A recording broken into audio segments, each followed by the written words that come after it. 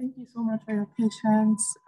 So if you have friends who would like to join the session or who would benefit from today's topic, today we're discussing sustainable fundraising models. Please send them a message. Please share the link with them to join. Right now, we'll just take a few ground rules and then we will move to our opening address and start the session proper. So please, it's a webinar, so there'll be no need to mute your mic. There'll be no need to mute your mic. So if you have questions in the chat and you'd like to speak, please raise your hand and then we'd allow you to speak if you'd like to verbally ask your questions. Otherwise, please type your comments or questions in the chat. There'll be polls at various times during the session. Please complete them. They help us to know how well we're doing and they help us to know how valuable the session has been to you. As much as you can, avoid multitasking. You want to make the most out of the 2 hours. I think we're here for about 2 hours or so. So take notes and don't multitask. Thank you so much. So to open our session officially, I'd like to invite our Director of Grants and Programs, Ms. Bhekinkosi, to come open the floor officially. Ms. Indi.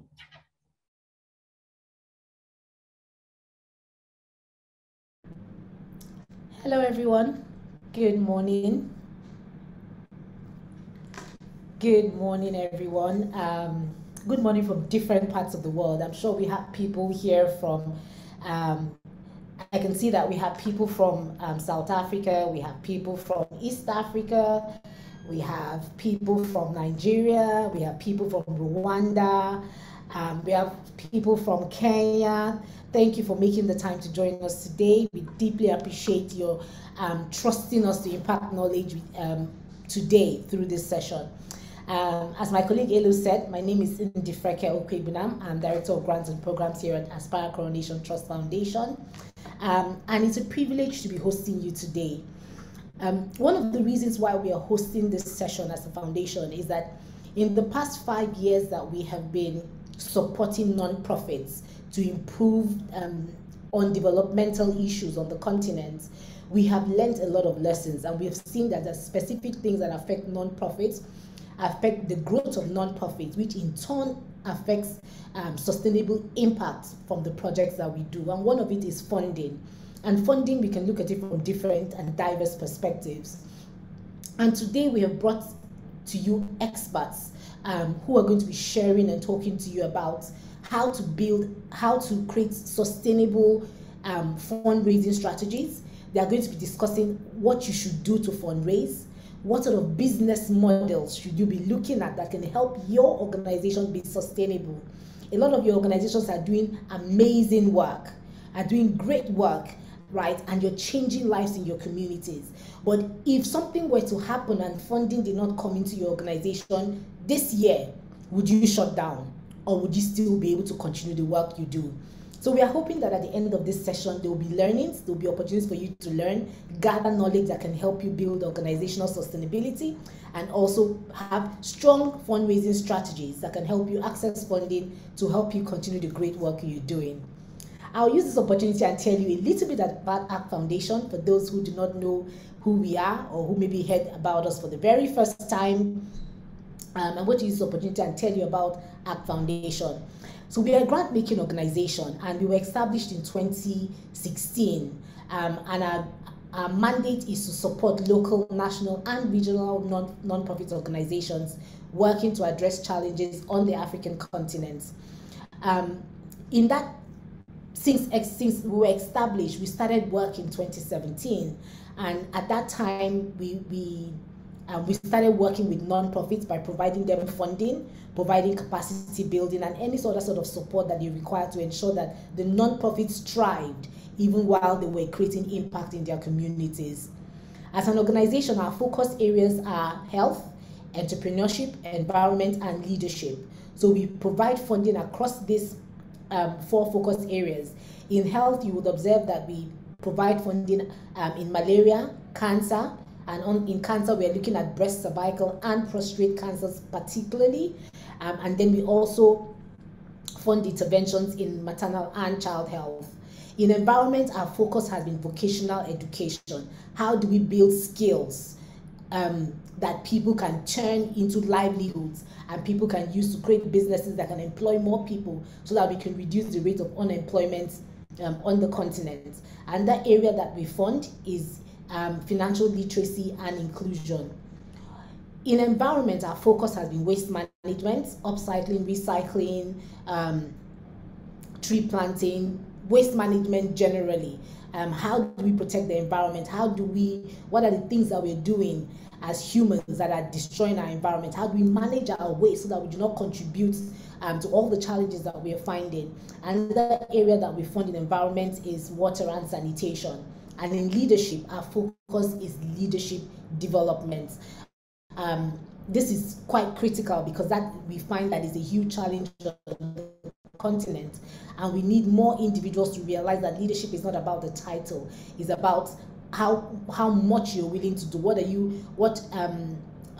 What change do you want to see in your community, and how are you contributing to make that change happen? So we fund interventions across these 4 focus areas. Some of the other things we do apart from grant making, and which is what a lot of people would know us about, is host sessions like this. Because we believe that it's important that we build capacity in the sector. It's so critical that we are teaching, we are helping people better understand how they can be more effective in program implementation, effective as an organization, so that we can ensure that there is sustainable development, that the work that we're doing is impactful and is sustainable. So we offer capacity building and trainings across the different programs that we do, across the different focus areas, and across all sorts of issues that we find in the sector. We also run a professional volunteer program where we provide support directly to our grantees now, and we hope that in the near future we are able to open it up, but where we are partnering with private sector organizations to provide free consulting services to our grantee organization based on their areas of need. So is it in human resource management? Is it in program implementation? Is it in fundraising? Is it in monitoring and evaluation, impact assessment? Is it in how to utilize technology? Is it in project management? You have experts who are already in the private sector, well trained with over 15 years experience, working with you and talking to you about how you can improve on the work you're doing, on the skills that you require to help your organization thrive and be sustainable. Another thing that we do at the foundation, we host an annual conference, and this is focused on development issues.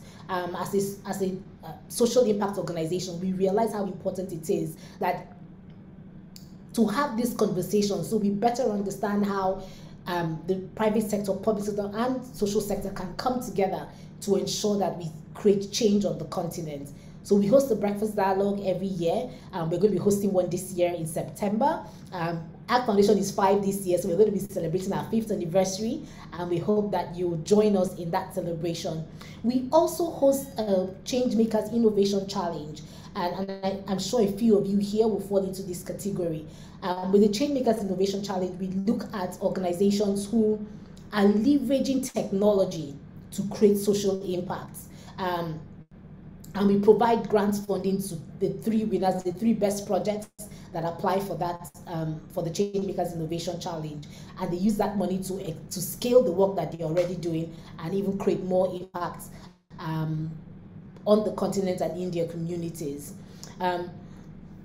So I'm hoping that with this little brief introduction that I've given you, you know more about us. Please visit our website. There's a lot of research that we have done that you'll find on our website, so you can read about some of the issues that we're finding on the sector and see what the solutions are and how you can learn from it and use that to improve the work that you do.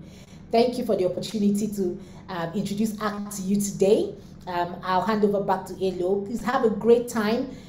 Note down your questions. We have experts that are going to be speaking to us today. Let's take advantage of their knowledge and learn to help us improve our organizations and be more effective in delivering services to our constituents and our beneficiaries. Thank you and have a wonderful day.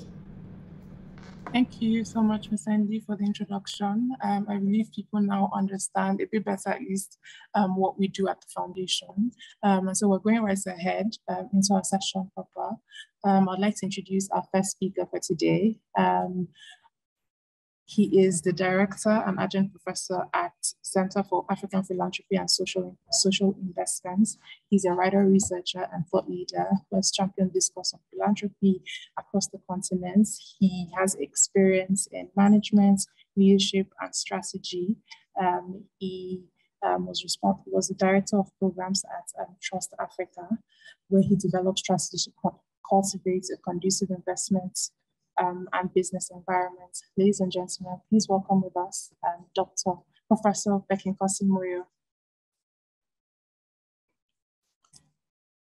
Okay, yes, good morning. I don't know if you can see me and hear me. Can you hear me? Yes, we can see and hear you.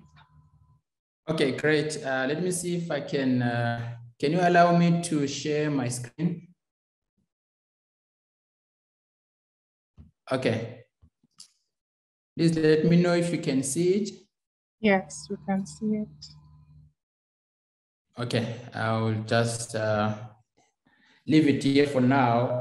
And like I said, thank you very much. I have been requested to talk to you about a couple of issues, especially around what I see to be emerging sustainable funding models for civil society organizations in Africa. And thank you very much, ACT Foundation, for the invitation. Thank you for doing this for the civil society sector. I also want to thank my brother and colleague, Dabesaki, who will be speaking later, as I know our presentations are likely to overlap. But I thought I would start by talking to you about my experience leading civil society organizations in the continent. Way back in 2013, I was headhunted to lead the Southern Africa Trust in South Africa, which is a regional institution focusing on the eradication of poverty and inequality. As soon as I joined, I discovered that the main donor at the time was a bilateral institution. They had set up the organization. They had funded it from inception until the time that I joined. But immediately as I joined, there was succession going on. I was taking over the founding director. And in the first meeting that I had with the donor, I was told that the donor's funding was going to come to an end. And that was a big shock to me and to the system, because I had not imagined that my first task would be to deal with either closing an organization or changing it. So we were faced with two options. Or let me say I was faced with two options: either to close the organization because there will be no funding going forward from the donor who had actually provided us with co-funding, or change the organization with the hope that we could pivot to new ways of working, new ways of sustainable funding. But also, obviously, that would be a difficult task for us to do. So we chose to change. And choosing to change entailed that we have to restructure, we have to cannibalize ourselves in one form or the other, but it also entailed a lot of change management strategies. We were too big for the short runway that we had. And I'm using the analogy of the runway and the aircraft so that you can understand the challenges that we're facing. If you are a big aircraft, you need a very long and big runway to take off. And that's the case that I found with the Southern Africa Trust when I joined. It was a big organization. It had several partners across the continent. It had a huge staff component, but there was limited resources because the donor wanted to pull out. And so that meant the aircraft was too big for the runway. And so you either change the aircraft or you change the runway. And in this case, it was not possible to change the runway. We had to change the aircraft. And changing the aircraft meant that we have to make ourselves smaller. We have to make ourselves light so that we are able to utilize the short runway that we had. And the runway here refers to the limited funding that we had just received. So I'm starting there because I want to go over some of the points that I'm picking up, but I want to tell you what we then did, because then my presentation in terms of some of the theoretical stuff and some of the models that I'm talking about will make sense. So we changed the aircraft and we pivoted. And changing the aircraft meant that we adopted social entrepreneurship approaches to our work.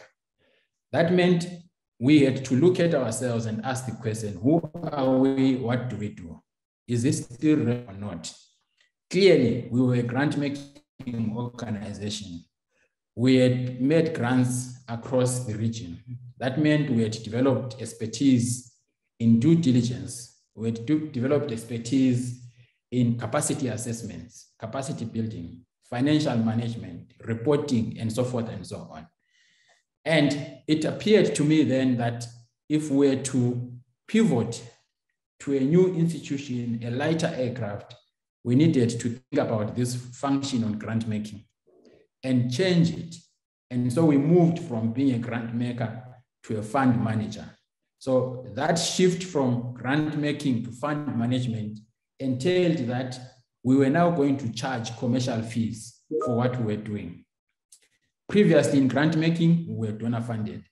And if we moved to fund management, it meant that we are going to charge commercial fees for whatever we're doing. So that was number one shift that we did. But second, it meant that we had to sell our skills.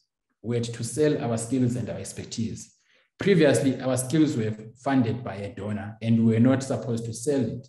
But in this case, we had to sell our skills. And thirdly, it meant that we had to look at the team at that point in time and ascertain whether we're the right team with the right expertise for the new role and the new shape and the new organization that we had created.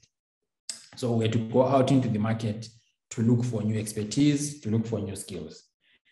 Another shift that we did was we decided we were going to monetize all our products as long as it was within the guidelines and within the provisions of our donor agreements. We're going to monetize all our products. But to do so, we needed to create a vehicle that will allow us to do so legally and within the provisions of our mandate. And so we have to think about creating a business development arm, but also to create a resource mobilization strategy. Within that, we monetized our research products, we monetized our capacity building program, we monetized our due diligence exercises, we monetized our assessments, we monetized our financial management.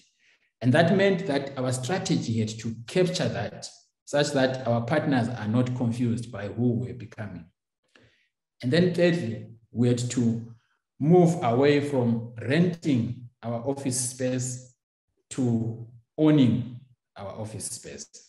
And here was the challenge, and I think most non-profit organizations are going to find this very common or it will resonate.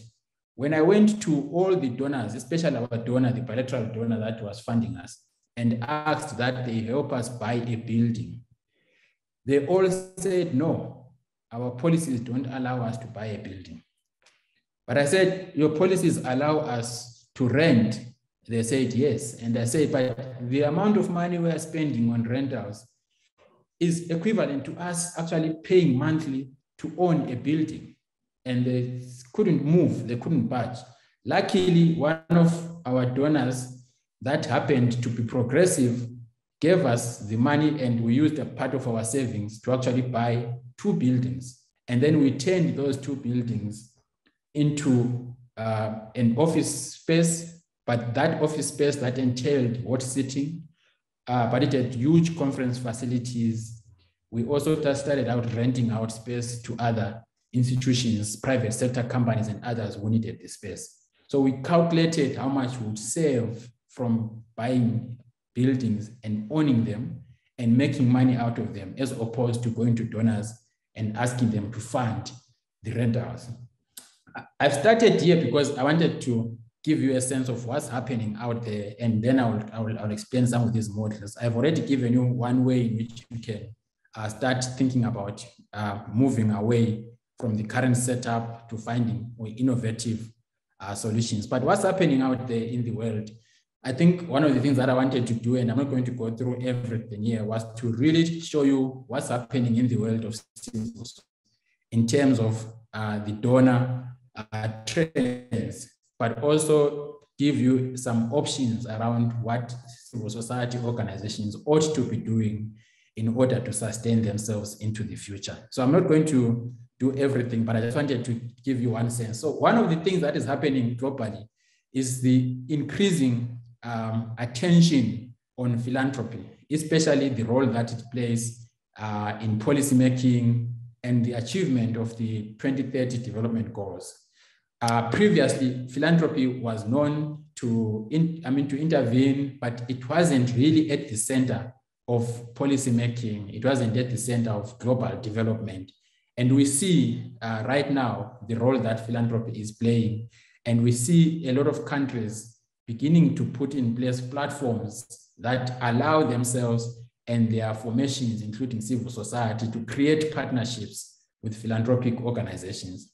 So philanthropy is one of the biggest forces that civil society anywhere in Africa ought to be thinking about, ought to be finding ways in which it can tap into the different forms of philanthropy and create partnerships and other investment models that it can get from philanthropy. So there's a big focus on philanthropy, and I think going into the future, given what's going on in terms of the overseas development assistance, but the general aid that used to come from the global north to African countries, there's going to be a huge competition for local resources by both governments and civil society organizations. But civil society organizations have an edge, and I'm using this so that we begin to think about how we can build sustainable relations with philanthropy. The second trend is that a lot of countries, like I said, are beginning to put in place either departments or units within their governments to create a working relationship with philanthropy. This is either ad hoc or formalized. And why is this important? This is important because the more government court philanthropic organizations, the more they do work that is cutting edge, that is innovative, but that is also risk-taking. And the more the citizens are going to begin to see what governments are capable of, because we have already established that philanthropy does most of the risk-taking work, they do most of these innovations, and it's only the scaling up element that they may not be able to do. But with their partnership with governments, they are able to then scale up. Here is the opportunity for civil society to sustain its interventions. And I'm using the word sustain because sustainability is beyond the organization. Sustainability is also about the interventions that an organization makes. An organization might make an intervention today and only have its impact 20, 30 years down the line. That's sustainability. That organization may not be in place at that point in time, but its interventions might still be in place in sustainability. Here is the opportunity for a triangle of success that's being created by the current setup, where philanthropy, governments, and civil society need to come together to solve the challenges of the continent. And there's no better sustainable option for civil society than to partner with other sectors in the economy, in politics, and so forth and so on, in a country, regionally, and globally. So this idea of partnerships from a triangular perspective is one way in which we can begin thinking about sustainability beyond finances, sustainability in terms of environment, sustainability in terms of politics, and so forth and so on. So I think that we are being given an opportunity here by these governments that are setting up these platforms and the philanthropic organizations that have partnered with the United Nations and others in the implementation of SDGs to actually establish these platforms. Civil society has to take advantage of that. Only then will its skills, its scale, and its experience be enhanced such that when they pivot to new ways of working, they are already capacitated. And we know capacity is one of the biggest issues that we're struggling with in the civil society sector. So again, as you can see, the global trends in terms of how money flows tell us where global giving, especially by philanthropic organization, goes. This is an outdated study in 2018, but I'm sure the trends have not changed that much. You can see that globally, out of the 24 billion that was going around in 2018, the main areas that this money went to were health and population. And then the other areas that were supported were education, agriculture, civil society, and others. This is the similar trend, even if you look at Africa, they tend to support issues like health and education, and others tend to go down the list. And so civil society does get support, but it's not support that you can say is adequate. So civil society already suffering from lack of funding, as you can see from this table. The rest of what I have here, and I'll share this presentation, is just global figures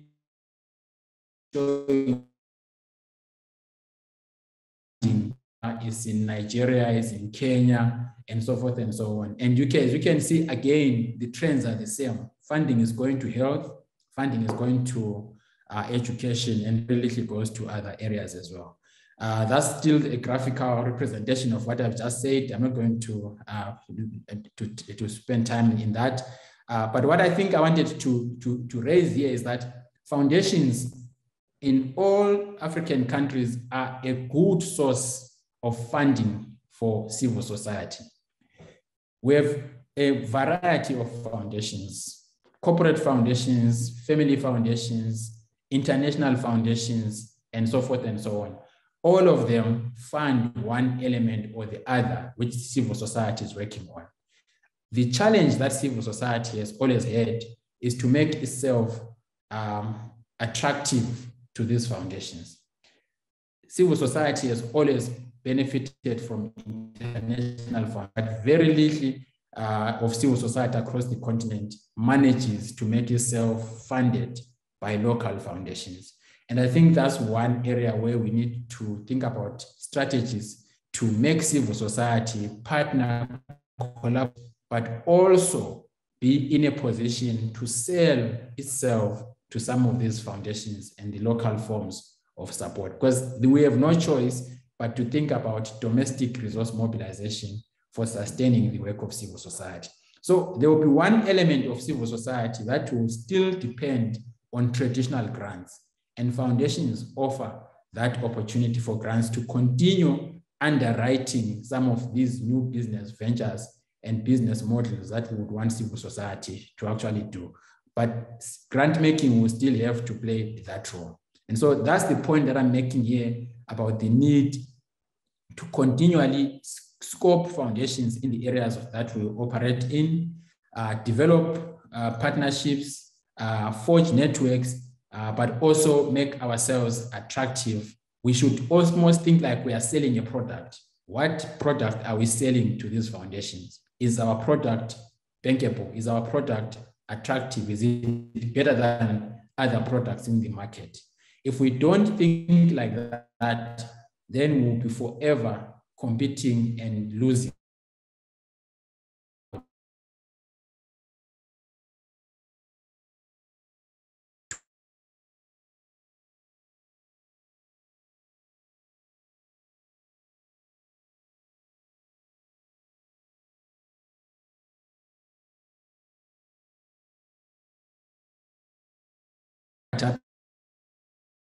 Countries, you can take some time after the session to actually look at this. This is really the amount of high net worth individuals and what they hold in the different countries, especially Kenya and others. And again, the trend there, as you can see, is education so the second area, in addition to, is that civil society might have to find ways of working with, is this whole new phenomenon of high net worth individuals.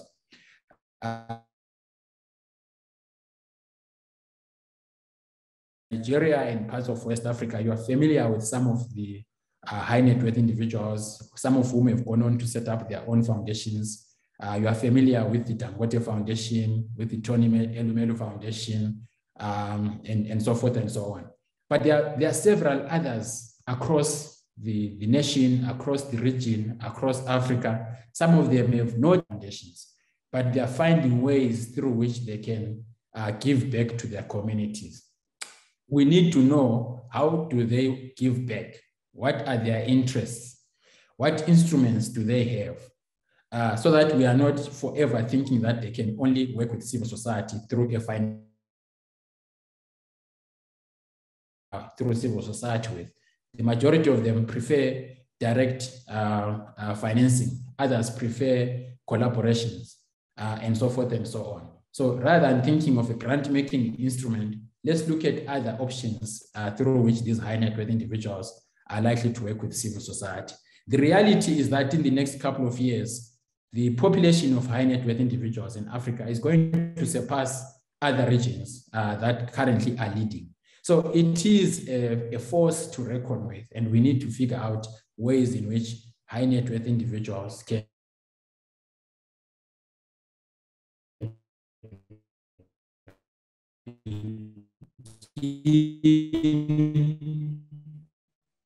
to support civil society.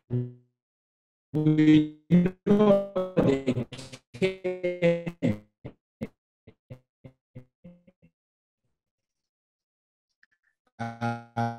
I think the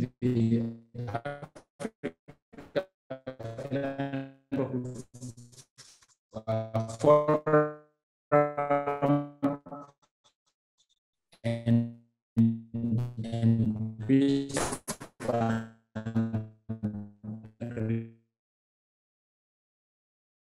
this issue of high net worth individuals is a very important component that I think maybe my colleague Dabesaki might come back to when he talks about some of the fundraising strategies.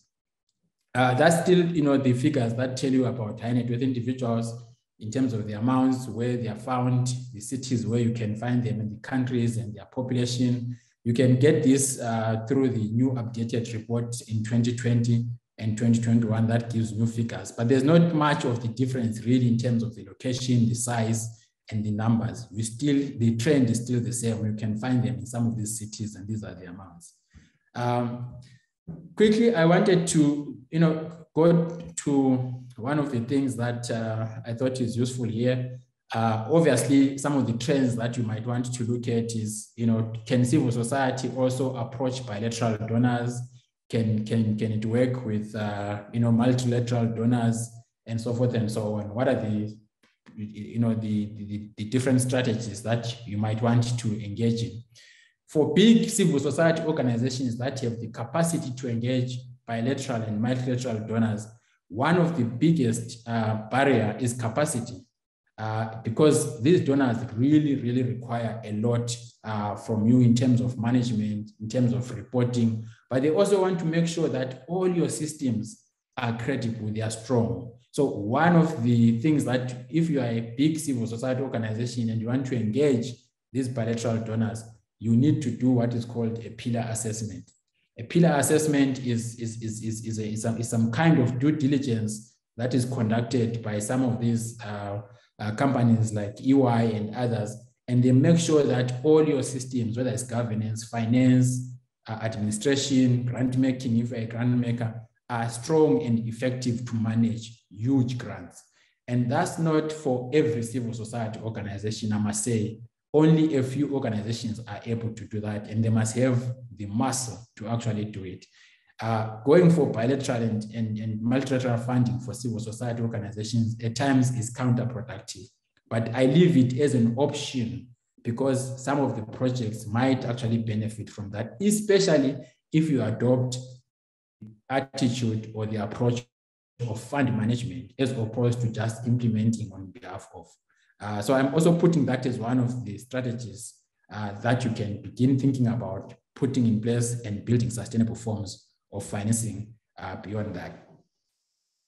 Now, here is where I think some of the civil society organizations might start beginning to think about pivoting towards.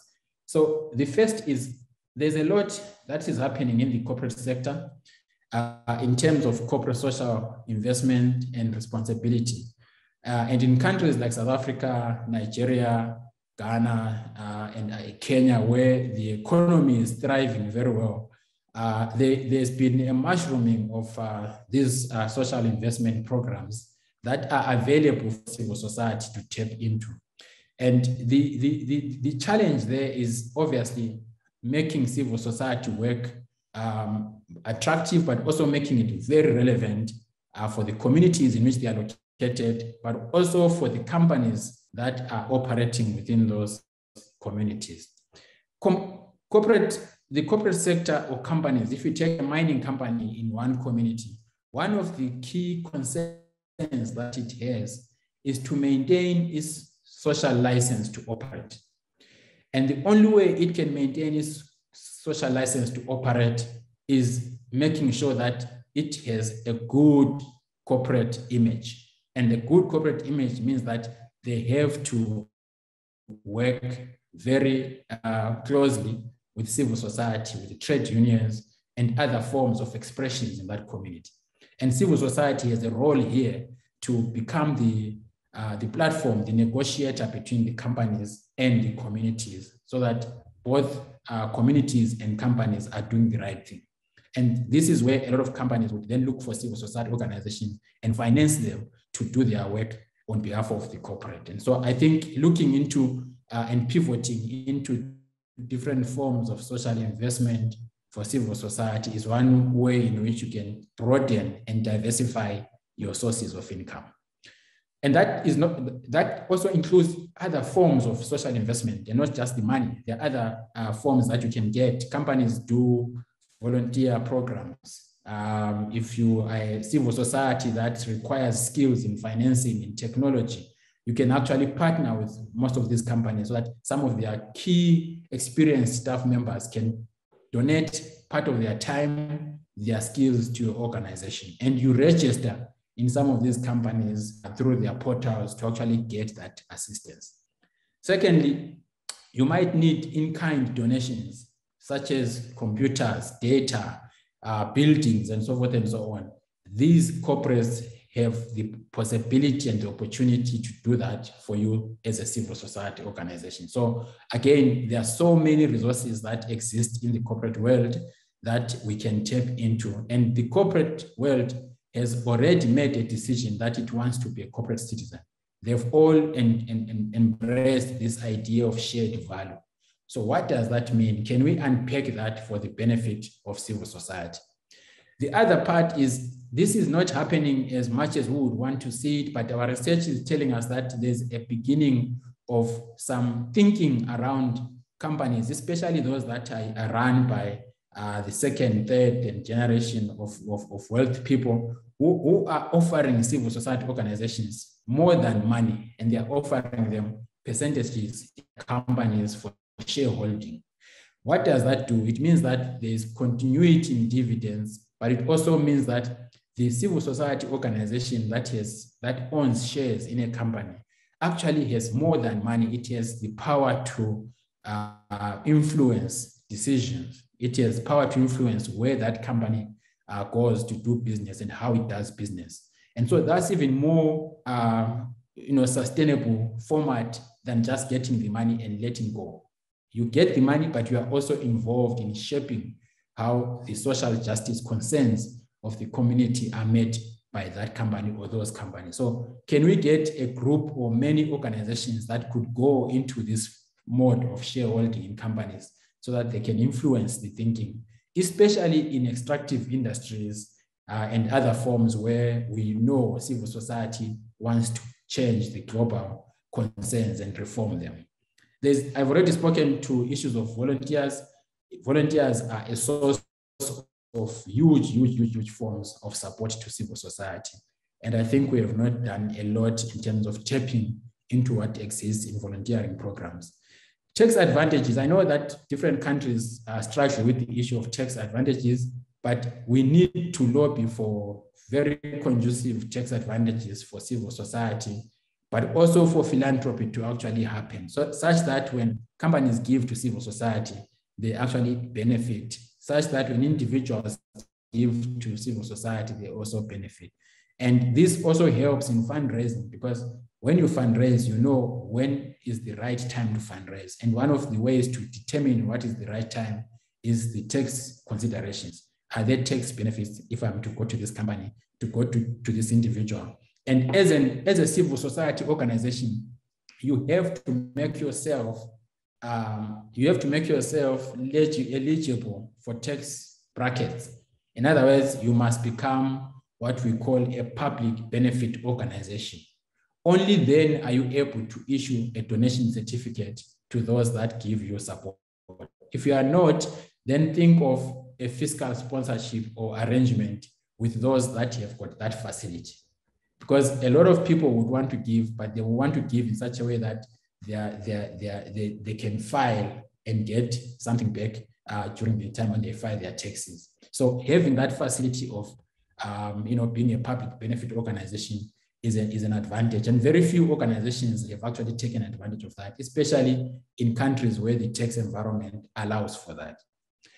There's a lot that's happening right now in the impact investing world, and I think that you are better placed to even talk about this as ACT Foundation and some of your partners. But the point here is that as civil society organizations, this is a space that we should also begin thinking about. Let's get into impact investing. Let's get into partnerships, the structuring of deals with government, with the private sector. Let's create bonds, education bonds, social impact bonds.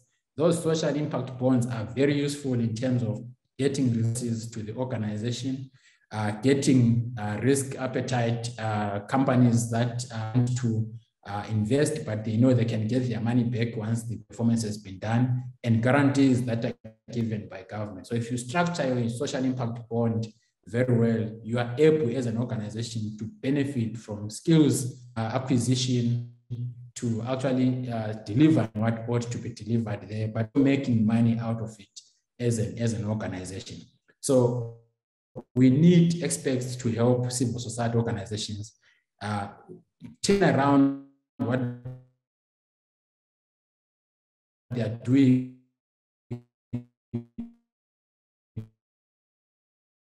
in the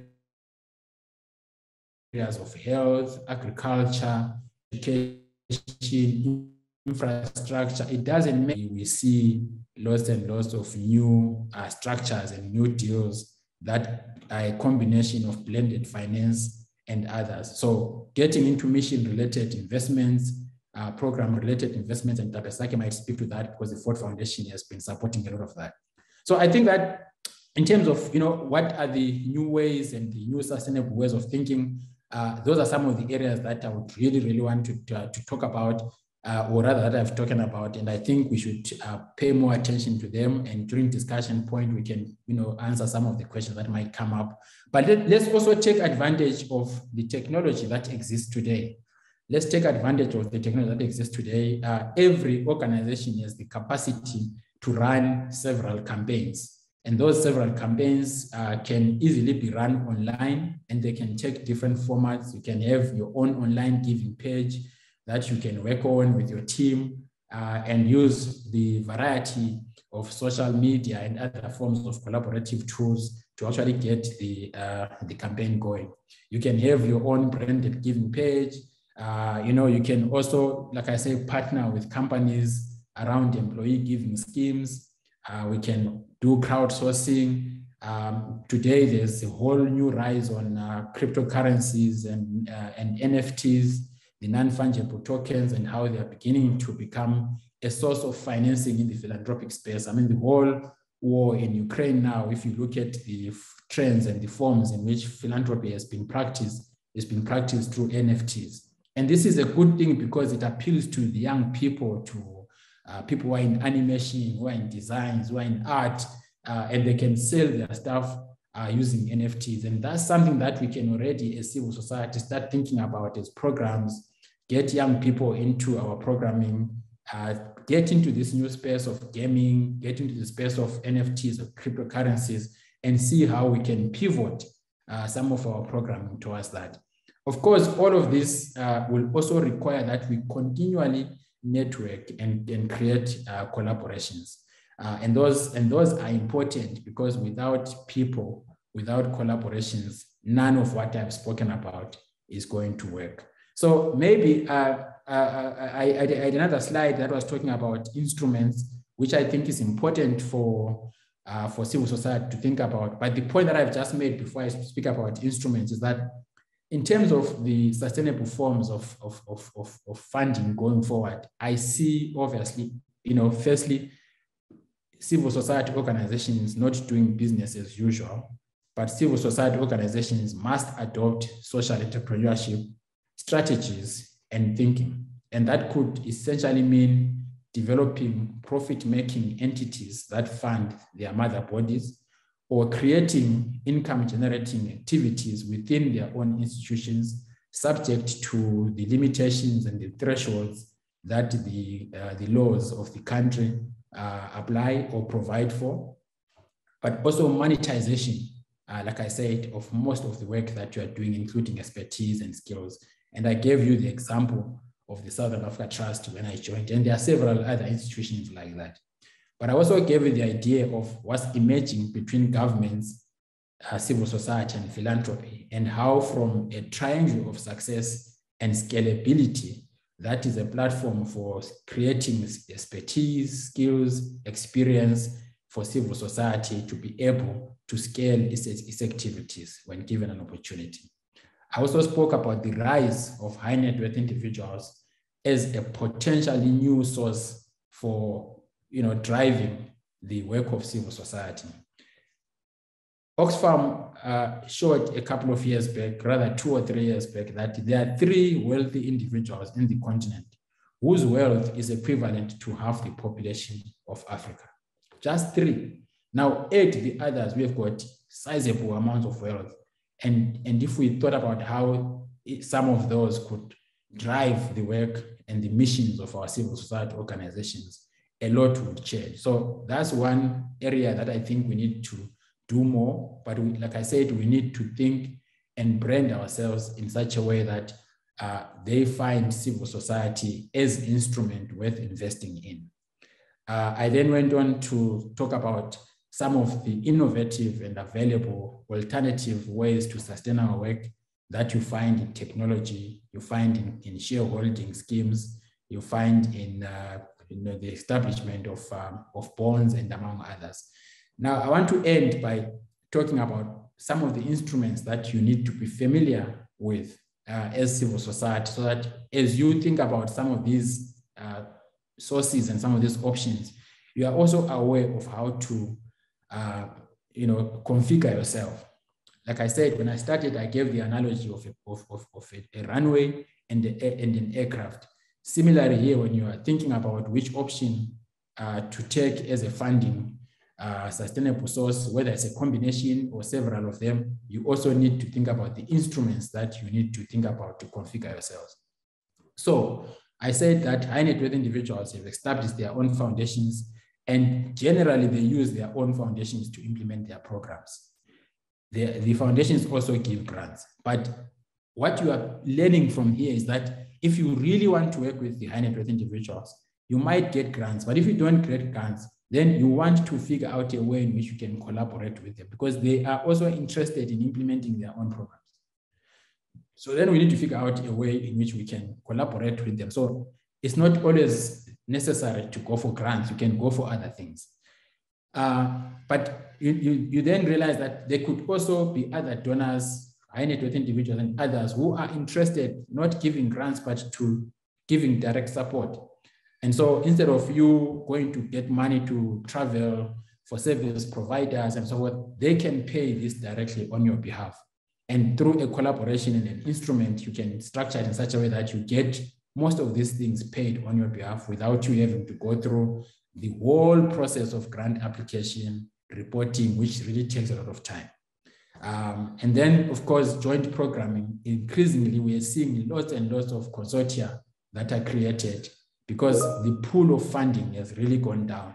And so consortia has become another way of working. So who are the partners that are you likely to work with to join a consortia so that you are able to then show that you can co-create programs, but you can also mobilize resources, leverage on each other's experience, and be able to go for big grants that are likely to take you beyond where you are.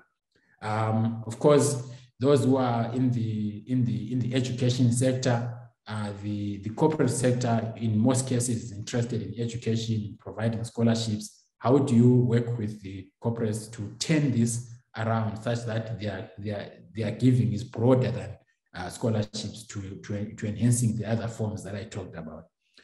Foundations will continue to give grants. So a part of civil society will still have to remain focused on looking for grants. But like I said, we need to start thinking about using grants as a way to safeguard, but also to give us the platform in order to pursue new, risky, and innovative ways of sustaining ourselves. Shareholding is new, but this is something that is likely to increase in the future. The last thing that I want to talk about, and I think is covered in one of my slides later on. I'm not going to cover the resource mobilization strategy because I think Dabesaki is going to talk on that. I had prepared slides on, what are the ways in which you can mobilize resources, having given you the sustainable forms of sustainability going forward.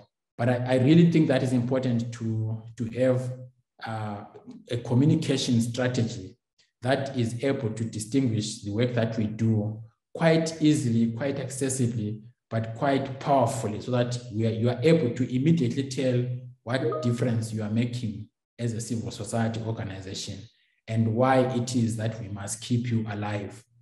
Because if we don't keep you alive, there's going to be a negative impact in the world. So let me stop there, colleagues from ACT, and I hope I'll be in a position to take some questions. Thank you so much for that insightful section. We're so grateful. And yes, we do have questions. So I'm just going to look at the Q&A section. We'll start with one. Nancy Fatima wants to know, she says, how do we as CSO make ourselves attractive and sell ourselves to possible philanthropists? Larger international and national organizations outshine small organizations, making the terrain very competitive and impossible to navigate. What instruments are there at our disposal? Can we apply to position ourselves for this market? Okay, so I saw that question. Let me try and respond. So okay. One of the things that we have done, and one of the research that we did, was to look at the barriers to civil society scaling up its activities and scope. And clearly the issue of international NGOs came up and how they crowd out the space, and the local institutions are quickly, relegated to the margins. But one of the things that I think is powerful about local organizations, and maybe we haven't done a lot about it in order to sell ourselves, is that local organizations are embedded in the communities. Local organizations understand exactly what's happening in the communities. They understand the problems that they are responding to. They are part of the solution. There's no way in which an international organization will fly in and solve a local problem without the support of a local organization or a local network. We know that. We know that there's no way in which international organizations come in and solve problems. They find a local partner. We need to use that to our advantage. We are good at the knowledge, we get the knowledge, we know it. How then do we turn that into a selling point? So I think that's one of the things that we need to do. So let's use our position in the continent, in the communities, to sell our advantages. So that's the first one. But I think the second one is that obviously for us to get to the level and to the track record of international NGOs, we need to invest in some of the areas that international NGOs are preferred for. So NGOs are preferred for their professional conduct. They are preferred for the capacity that they have, the expertise, and some of the networks that they have. We may not have all of that as local organizations, but over time, if we invest in doing those things, we are going to become better and better at what we are doing. And there are organizations in the continent that support capacity building, that support long sustainability of organizations. And so we can make use of that to make ourselves more sellable and more attractive. But I think our greatest asset is our positionality and our knowledge of the communities that we work with.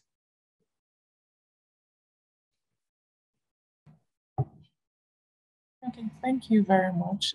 There's someone that has their hand up, so I'm just going to ask them to speak. If do you want to ask a question, your hand is up.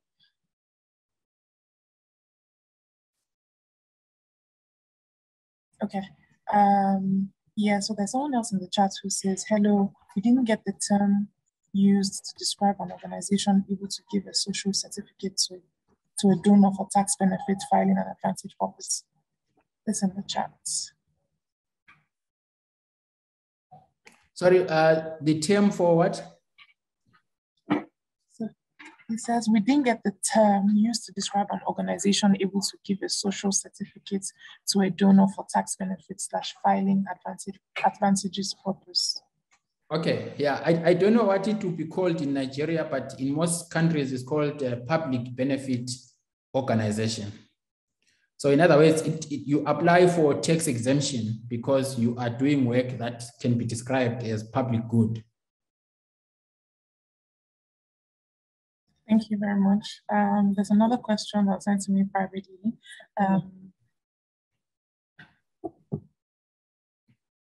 Takele, do you want to say something?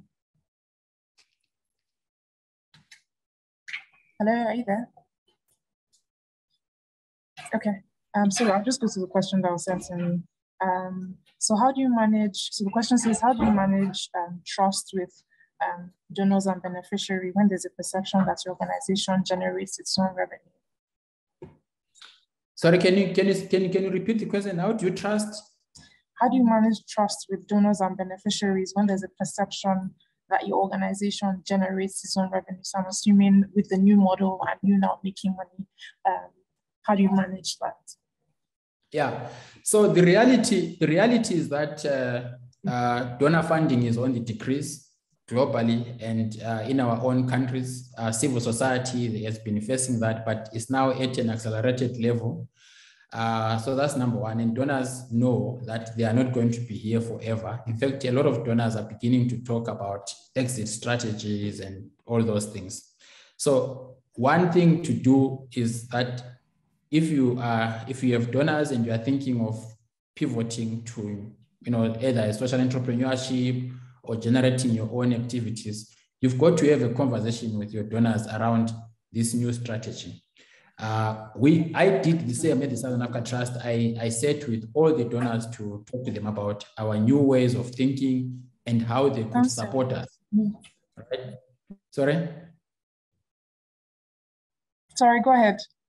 Okay, so I was saying we had the conversation with our donors around our new ways of pivoting to new ways of income generating and the impact that it was going to have on us as an organization and some of the shifts that we're going to make. And obviously in those shifts, there was going to be some influence on the relationship that we have with donors. So we had to sit down with donors, explain to them where we were going, and ask them to support us in our new adventure. And of course, a lot of the donors, including the main donor that was pulling out, offered us different forms of assistance, technical assistance, and so forth and so on to help us get to where we wanted to go. So the conversation needs to happen with the donors, but you also need to have the conversation with the partners so that they understand why you are venturing into making your own income and explain the benefits of making your own income. The benefits of having your own income is that you are sustainable.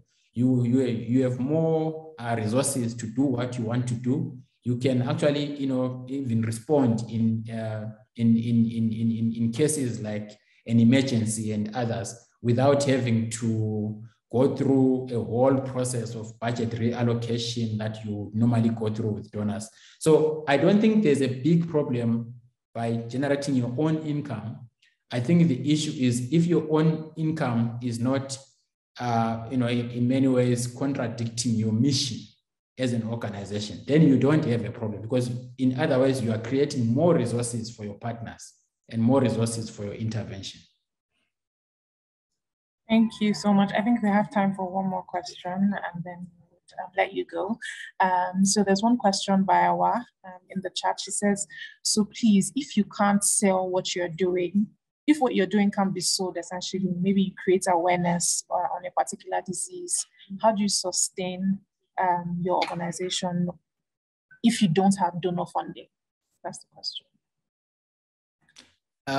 Can I get to the question again? I want to make sure that so it's in the chat. Is it on the chat or it's on the question and? No, it's not in the question and answer. It's in the chat. Okay. Yeah. So basically asking if their services can't be sold, because maybe the organization is focused on like creating awareness around a certain disease, maybe a cancer screening or a sickle cell advocacy sort of. How do you sell that? Yeah. So my view is that everything can be sold. That's my view. I also used to think that advocacy cannot be sold, but now I know that you can sell anything. So we might want to figure out how to work with people in marketing, in branding, and in sales as civil society organizations to figure out how to turn our products into bankable products, into things that you can sell. The fact that you can offer it and somebody is interested in it is already an indication that someone might buy it. You just need to make a start and you will see you will sell it. Okay. Thank you so much for making the time. Thank you for the session. We're so grateful. I'm going to let you go because we know you have a class right after this. We appreciate you for making the time and for speaking with changemakers across Africa. There's been several people from across the globe, the continent, who have joined us today. And we're happy to have had you today, and we hope that we'll have a future opportunity to work together. We'll take other questions later. Maybe we can send them to you and we can just do a brief summary in our thank you email. No problem. Thank you very much. Thank you to you, to my friend Defrek and everyone there. And I wish you the best in your deliberations. And all the best to my colleague, Dabesaki. Sorry, Dabesaki, I need to go and teach. I won't be able to listen to your presentation. I would have loved to. Thank you very much. Thank you. Yeah, thank you so much, everyone. Thank you for your participation, for your questions. I'm sorry if we weren't able to get to your question. We'll do our best to answer afterwards and maybe send you like a summary of what the response to the questions are. We have a quick poll. We're going right into our next session, but before then, we have a quick poll that we would like to put up and ask that you please complete. So it's going to come up on your screen right about now. Yeah, so please let me know if you can see the poll on your screen. Just let me know in the chat.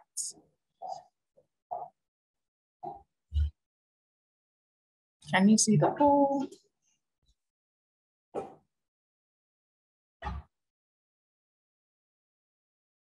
Thank you. So someone says I can see it. So please complete it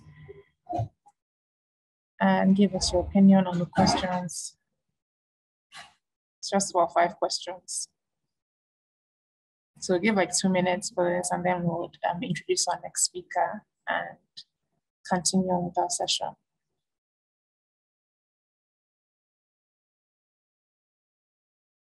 Thank you to the 60 people who have completed their poll.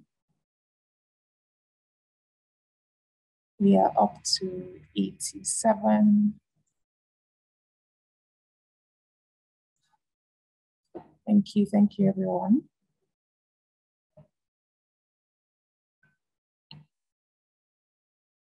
I'm going to close this in 30 seconds. So.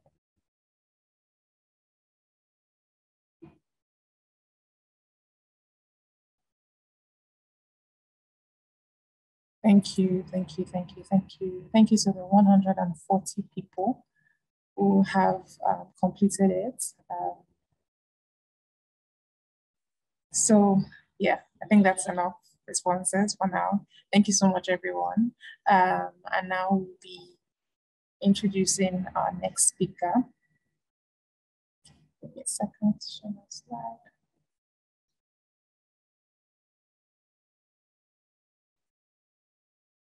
Yes.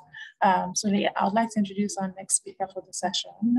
His name is Dabesaki Mac-Ikemenjima. He's a senior program officer for Foundation West Africa.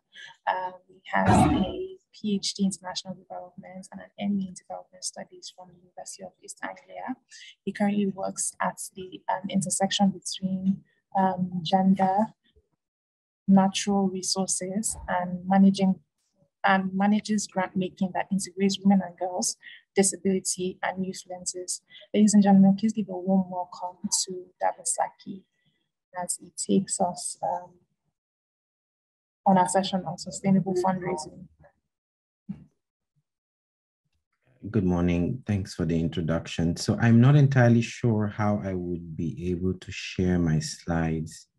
Okay, let me make you co-host.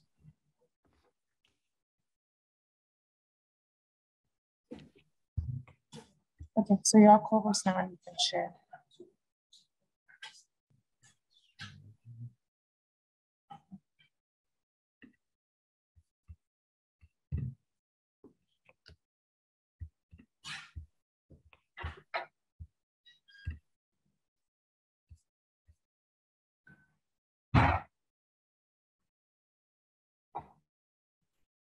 Should I send it to you directly to?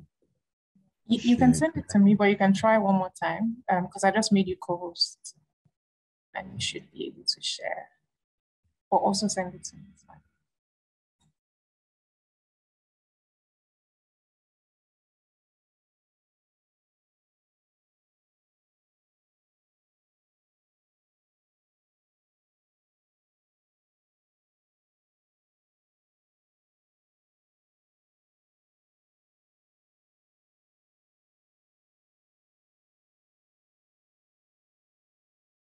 So I've just sent it to you, if you can see it, directly on Zoom.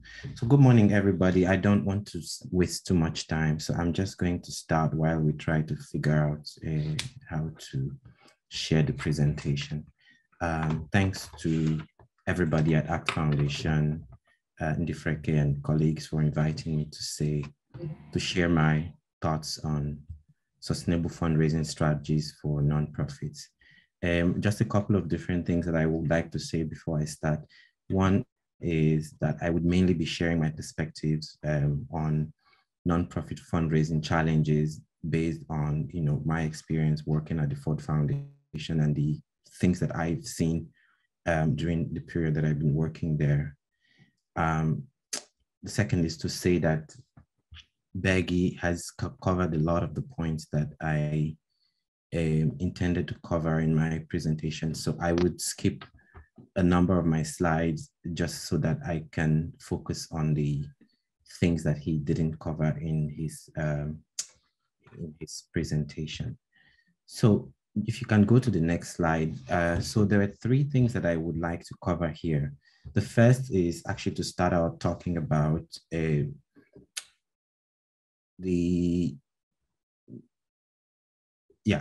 So the first thing I would do is to talk about, some of the challenges that affect fundraising of nonprofits in Nigeria in particular. I understand that there are people from different countries here, but I would focus mainly on fundraising challenges in Nigeria. The second is to say that I would focus a little bit on, trying to understand the donor landscape in Nigeria, which is applicable in different places. I would not spend a lot of time here because Beggy has covered a lot of the points that I would have referenced. So I would speak to some of the specific things that he mentioned in terms of what could be useful to look at with regard to program-related investment and mission-related investment. So all of them covered under the family of impact investing. And then I would spend a little bit of time talking about the changing donor landscape and some of the questions around sustainability. So if you can go to the next couple of slides. So the slide just after challenges here. So I guess the first place to start for me is to actually take a look at why do organizations need to fundraise. There are a range of different reasons organizations need to fundraise, and I would start by saying that for the most part, organizations fundraise because they have a project that is coming up and they would like to raise funds to support that specific project. So whether the project is focused on education, or on healthcare, or on agri, or women's economic empowerment, or on all the different topics that NGOs tend to work on. NGOs would raise funds because they have a project that they want to carry out. But the second thing is that NGOs tend to raise funds because there is a long-term development problem that they would like to address, and the focus may be on systems change in a particular community, or systems change in a country, or systems change at regional level. And systems change may focus on addressing layers of disadvantage that particular parts of a community experience, or it may be about policy change at subnational, national, or regional level. I raise this particular piece because this is the place where a lot of the long-term funding concerns for organizations tends to come up, particularly for organizations that are focused on social justice. The bulk of the challenge, given that social justice issues tend to be long-term in terms of thinking about them, and because they take a long time to achieve sustainable change there. So in some sense, just say that one of the other reasons that NGOs tend to raise funds is to try and address a systems change problem. The other reason organizations tend to raise funds is to strengthen the institutions in which they work, through which they work right now. So as I would mention in the next slide, organizations tend to need, a number of different processes inside the institution, whether you're thinking about staff capacity, or you're thinking about systems of internal controls, whether you're thinking about systems of record keeping. Organizations, tend to need these types of internal systems. And so fundraising is also focused or channeled towards, this area of need. And then the fourth area that I would raise here is, towards organizational resilience. And actually this comes to the heart of the question of sustainability. Some organizations try to raise funds as a way to set up endowments, as a way to set up investments, as a way to set up, kind of resources that will enable them to exist in the long term. And, these could be some of the things that, have been mentioned in the earlier presentations, like like buying a building as a way to take off the year-on-year costs that an organization would incur, and put in place a structure that ensures that the organization can exist in perpetuity, provided that some of the other issues are taken care of. And just maybe one more point about buildings is that a lot of organizations also think about buildings as a way to generate income, because buildings can then be used to rent to other entities that would, kind of provide income to the organization in question. So these are four, reasons organizations would raise money. There might be other ones, but these are the four that I wanted to highlight this morning. I think directly relating to that is the question about why do NGOs exist. So if you can go to the next slide, I will talk a little bit about both the challenges that I've seen in my work, as well as, and within that address the question of why NGOs exist. So the very first challenge that I've seen is inadequacy of problem analysis. And actually this goes to the heart of why does an organization exist? If you've been in my class at LBS or some of the other places where I've spoken about this, you would know that problem analysis tends to come up on a regular basis. I think somebody has their hands up. Light Adams, do you want to go ahead and ask your question? And please feel free to stop me at any point and also enter your questions in the Q&A box. Go ahead, Adams.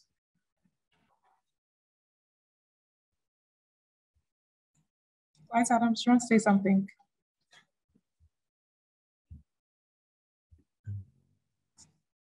or is it a previous You're time? muted, in case you're... Say that again. Okay. He seems muted. Yes, I'm asking him to unmute. So Okay. just move on. Maybe he'll I put think you in the can go ahead, Q&A. Dabesaki. Okay, so yeah, let me go ahead. So I think my second point is, so within problem analysis, to really think about why does an organization exist? NGOs exist for any number of different reasons, but one of the key reasons that NGOs are established is to solve specific problems. And in Nigeria, NGOs have gone through several iterations, and you have different types of NGOs that operate in the country. But one of the main reasons that NGOs are set up is to solve problems. And so here, I think the question is always, what exactly is the problem that you're trying to solve? And we can have the big thematic blocks like education and health and economic empowerment or employment or agriculture. But those are the big blocks. There's still the question of exactly what's the problem that you're trying to solve. So I will spend a little bit of time on the issue of problem analysis, but just to say here that one of the challenges that I've seen is the inadequacy of problem analysis in the proposals that NGOs tend to submit. The second is the alignment between problem analysis and the solutions that are offered. Again, I think there's a lot to unpack here in terms of the degree to which the problem analysis and solutions align. So sometimes an organization may say that the main problem that they want to solve is X, but then the solution that they prefer would be completely different from the problems that they have identified in the earlier part of the document that they submit. So in the justification or problem statement, sometimes the solutions are completely removed from. So when you look at the activities, you've struggled to align these activities that are proposed with the problems that have been identified. So that's, kind of the other piece that I've seen in proposals that I've reviewed in my time at the Ford Foundation. The third thing that I would mention is that some organizations tend to have an omnibus organizational mandate. So you have organizations that want to do everything under the sun. They're an organization that works on education, on health, on employment, on something else and something else. So you have a small organization starting out and trying to focus on 5 big topics. I think there are all kinds of questions embedded there, but that creates a challenge for a donor in terms of being able to figure out where you sit on that spectrum and trying to understand the capabilities that you bring to solving the specific problems that you're asking them to fund you for. The fourth problem that I've seen, or challenge that I've seen, is a lack of understanding of donor focus. Again, sometimes the proposals that organizations share are completely removed from the mandate or work that a donor seeks to fund. And I'm sure that ACT Foundation colleagues would be familiar with this challenge, where the proposal is sent, but it's completely different from either what you've advertised or what your organization set itself out to focus on. In some sense here, I think the problem is a problem of research. Before sending a proposal to a donor or a potential donor, I think it's useful to do some research to understand the work that the donor is doing, to make sure that the way that you have positioned the issue that you're trying to address, it's consistent with the way the organization sees itself. Because without doing that, that kind of creates a challenge for you in terms of being able to even secure a discussion for the ideas that you have in mind to share with them. And then the next problem is the problem of legitimacy. And again, this is not it's not a minor problem. I think it's a significant problem in the sense that an organization needs some kind of legitimacy. And the question is, on whose mandate are you doing this work? Who has sent you to do this work? And there are publications about this topic. There are whole books that have been written about Oxfam, for example, asking the question about who sent this organization to do this work that it's doing. So even when you have an idea, to do some work on a problem that you've identified, you would need to build in a layer of legitimacy into the work that you do. And there are a number of different ways that you can do that. One is to make sure that the problem that you're trying to address is actually relevant to the community that you're trying to work with, so that you're not addressing a problem that has no, importance to the community that it's focused on. The other piece is within legitimacy is actually to figure out a way to engage with the community, to make them aware of the work that you want to do, and, to get their buy-in in terms of, the importance of the work and their involvement in terms of, thinking through how to implement the work that you want to do. This is very, very important. And I think, Beg, you made the point about the distinction between INGOs and local organizations. One of the ways in which local NGOs can ground themselves is to demonstrate that they have legitimacy within the constituencies that they are trying to serve. And it may not necessarily be a specific community in the sense of a village or a local government, but it may be like a constituency of a specific type of group, if it's young people, or if it's women, or if it's children, or if it's schools. To have the legitimacy for the kind of work that you're trying to do, I think is critical. And then the last point that I would make here in terms of challenges is really the focus on internal systems and structures. Again, NGOs tend to, some NGOs, not NGOs in general, but some NGOs don't have strong boards. They have boards that are all members of their family, or members of their family and maybe one or two other people, or people who are not engaged in the work of the organization. So a good friend of mine was telling me this story about an organization whose board member was brought to a meeting with a donor, and he was not briefed, didn't have an idea what was going on. So, this person kept talking and saying, oh, our board member. And then at the end of the presentation, the guy was like, am I the board member that is being referred to? Because clearly he was not even aware that he was on the board of this organization and didn't understand, what was being said. So it's important that the structures that you put in place are properly done, that you have a strong board, that you have a board that at least understands what you're trying to do, that meets regularly to discuss the work that you're trying to do, that you have the legal status in the country where you're operating, that you have registration at the minimum with the local level entity that is responsible for registering organizations, but where possible at the national level to have the legal legitimacy to operate in the country.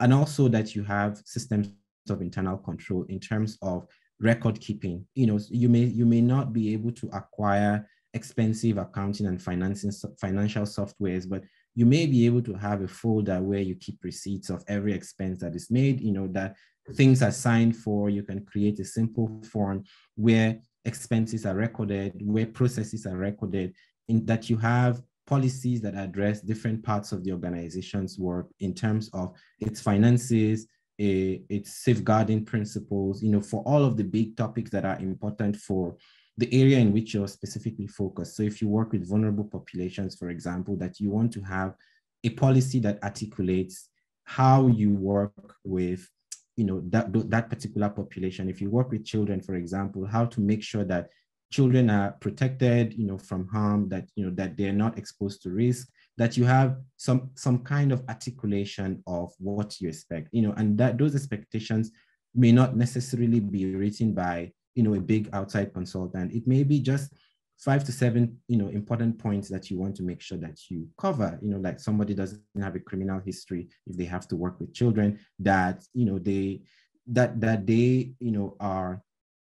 have the right level of education and training to be able to manage those kind of things. So, to be clear about what your safeguarding principles are, and also to be clear about what the sanctions are, if those, principles are violated. So in sum, I'm saying that the big challenges that organizations face are, they cut across, a lack of understanding of the problem, or a lack of articulation of the problem that they're trying to solve, all the way to the lack of institutional systems, that demonstrate that they exist, as an organization, with the legal and relevant internal structures to be able to receive funding from external entities. And actually, just to say here, lastly, that it doesn't matter who your donors are. Your donors could be big international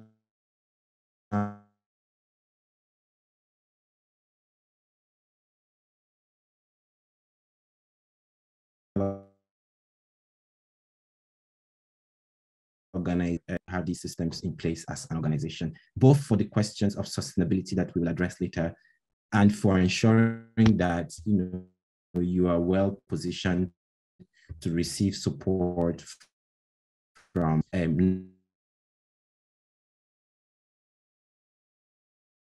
here. I think we can skip it and just go to the next slide in the interest of time. So maybe you can just skip that slide. So I think I will just spend 2 minutes here to say that you really want to understand the problem, and you really want to understand who are the potential stakeholders to engage with and who are the beneficiaries or the people that you want to target as far as the specific intervention is concerned. So it's important to think about the problem at the macro level in terms of the kind of the big issue. So let's say, for example, that you say, there's a problem of attainment of primary education in this particular constituency that I'm targeting. That could be the macro problem. But the question is, why is that happening? And then to kind of look at why is this happening? Why is primary education attainment, low in this community? Why is, what's causing that problem? And that goes to the root cause of the problem. You may find that the challenge is that children have to be made to go and, sell in the markets to support their families. Or you may find that particular groups of children or particular gender of children are not being allowed to go to school. And it depends on where. There are places in which boys are not allowed to go to school, or boys are preferred to spend time in shops with their family members. And there are places where girls are not prioritized for education. So really understanding why that problem exists, I think, is critical, because understanding why that problem exists means that you are situating your solution in the right place, that you're not providing a solution that does not address the problem in a substantive way. So really defining the kind of the problem at the macro level, and then going down to understand, why is this problem happening? Where is this problem coming from, would really help you to then come up with a solution. And I think, in some sense, that the whole question of setting boundaries around your solution is being as specific as you can get in terms of, what's the solution here? And I tend to think about solutions as not trying to address the macro problem by figuring out a way to address, a part of the root causes, as a way to kind of get, so you are making a contribution to solving the macro problem rather than all of it. I hope that comes through clearly. And then in some sense, to recognize that your solution is not necessarily foolproof, that your solution could also have limitations, and to be aware and recognize those limitations, and to figure out a way to prepare for those impediments that could occur in your attempt to solve that problem. So let me stop for a minute and just see if there are any questions at this stage. I think there's one hand up, Blessing Atungu. Okay. Blessing, can you unmute and speak?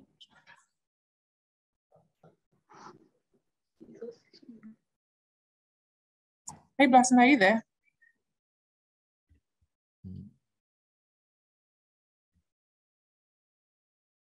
Okay, so there's another hand by Toby. Toby, do you want to say something? Also in Kiro. Hello. Hi. Good afternoon. So thank you for this opportunity. Yes, I work with people living with sickle cell, and one of the major challenges is raising to help them manage their health conditions. So we've done different fundraising campaigns and search for donors. But you talked about the problem analysis. Now, our major problem is helping people living with sickle cell to manage their conditions so they can live well and be productive. Now, for us to get funds, we need to convince people that this is a worthy cause, and we don't normally get grants for this cause because some people think it's a terminal issue. Why do we need to fund them? They might soon die. But what we have also seen is that if they are properly managed, they can contribute to the country very well. So, sir, if one wants to give a good problem statement for why people should support sickle cell, what will you advise apart from the need to manage? Although we have used the issue of entrepreneurship to help them be self-reliant. We just did the program like 2 weeks ago too. So apart from looking for means to get donors, how will you help us craft a problem statement that will give us access to donors and grants? Can we maybe take one or two more? Okay. Can I come in? Yes. Yeah, hi. Go ahead. Good morning, everybody. And well, ACT Foundation, congratulations for putting up this program. I think I would want the Ford Foundation presenter to speak to the issue of, will I call it ideas and proposal theft, and giving funding or access to funding to friends and family. Because, I mean, we know how it runs. We've seen non-profit, starting up a non-profit organization often is often a passion-led, unstructured way of corporate social responsibility, responding to the needs of your society, okay? Over time, the idea starts from one person, expands to other people, and you keep on. Let me just move straight in. Let's take the issue of gender equality and empowerment of women in Nigeria. We've had uninterrupted democracy for more than 23 years. That's 2.5 decades. There are over 1,550 registered gender-focused organizations working on gender equality and empowerment of women. The last straw that broke the camel's back is that we have gone through like 5 or 6 administrations, done about 5 or 6 constitutional reviews, and none has been able to address the 5 gender issues that have consistently put women down in this system. For crying out loud, you ask yourself, where do the women of Nigeria go wrong? Hello. Hi. Please, I'm sure this session is going to cover a few things because he has limited time, right? He's going to try and answer this, but I will just hold off every other question. Dabesaki, I'm sorry, I just don't want to interrupt you too many times so that we do justice to the session, and then we'll take all these questions at the end. Okay, that's fine. Thank you. Thank you so no, I think those are actually 2 very good questions. And actually, thanks for your questions, both Toby and Nkiru. Let me start with Toby's question. And I think one of the other questions in the chat about, the whole point about micro versus macro. So, and I'll use Toby's question as a way to actually respond to that question as well. So my thinking is, Toby, in your specific case, one of the things that I've read about, in the last year or 2 is about where do you situate sickle cell anemia, and within the wider conversation about disability, there's a case that's continuously being made about sickle cell anemia as a form of disability. So for your specific instance, the macro problem is, that there are individuals who are exposed to this condition over their lifetimes. And so the macro problem there is that sickle cell anemia is a form of disability. So that's what you're looking at. The question then becomes, what is your solution to this particular form of disability across the spectrum of solutions that exist? And one needs to think a bit carefully about what one is communicating, because depending on which donor you're reaching out to, some donors may find some solutions to be counterproductive. So you talked about, supporting them to live their lives, or to live meaningful lives, to live, I sense that you're talking about, both healthcare and economic empowerment. So those are very needs-based approaches to addressing the challenges of persons with disability. And in some sense, needs-based approaches are considered valid approaches to addressing, their challenges. Obviously, people need resources to be able to live, at least at the very basic level. And also people, with disability, some of them need a bit more healthcare than other people in society. So these are valid, points. But in some sense, some other people might think, but hold on, why is everyone thinking about persons with disability from a point of view of economic empowerment? Because there's a whole, community of persons with disability, right? And on the economic spectrum, they run all the way from people who need that kind of help to people who, they have their own means of income, they have their own businesses, they are CEOs of companies, or they're high up in their organizations. And so for some of the people that you may reach out to, they might feel like, actually, this approach is not a way to solve the problem, that, they would like to focus more on approaches that elevate agency and voice and participation and engagement, because those are at the heart of kind of the systems and structural problems that affect persons with disability. So you may have heard, for example, campaigns that focus on enabling persons with disability to vote in elections, because again, those are kind of more systemic problems, that could inhibit the voice and participation of persons with disability. So I'm saying in a nutshell that actually the way that you figure out what micro level is relevant to a specific donor, I think is actually very important. So situating it properly at the macro level is useful, but also kind of going down again to the root problem. Why is this happening? Is it that healthcare institutions are nonchalant and don't provide healthcare to persons with disability, or persons with sickle cell? And if that's the case, where do you want to focus? Do you want to focus on changing the healthcare system, or do you want to provide palliative care to individual persons with disability? And then someone might ask, how many of these individuals can you actually cater to in your specific program, and for how long, given that these are long-term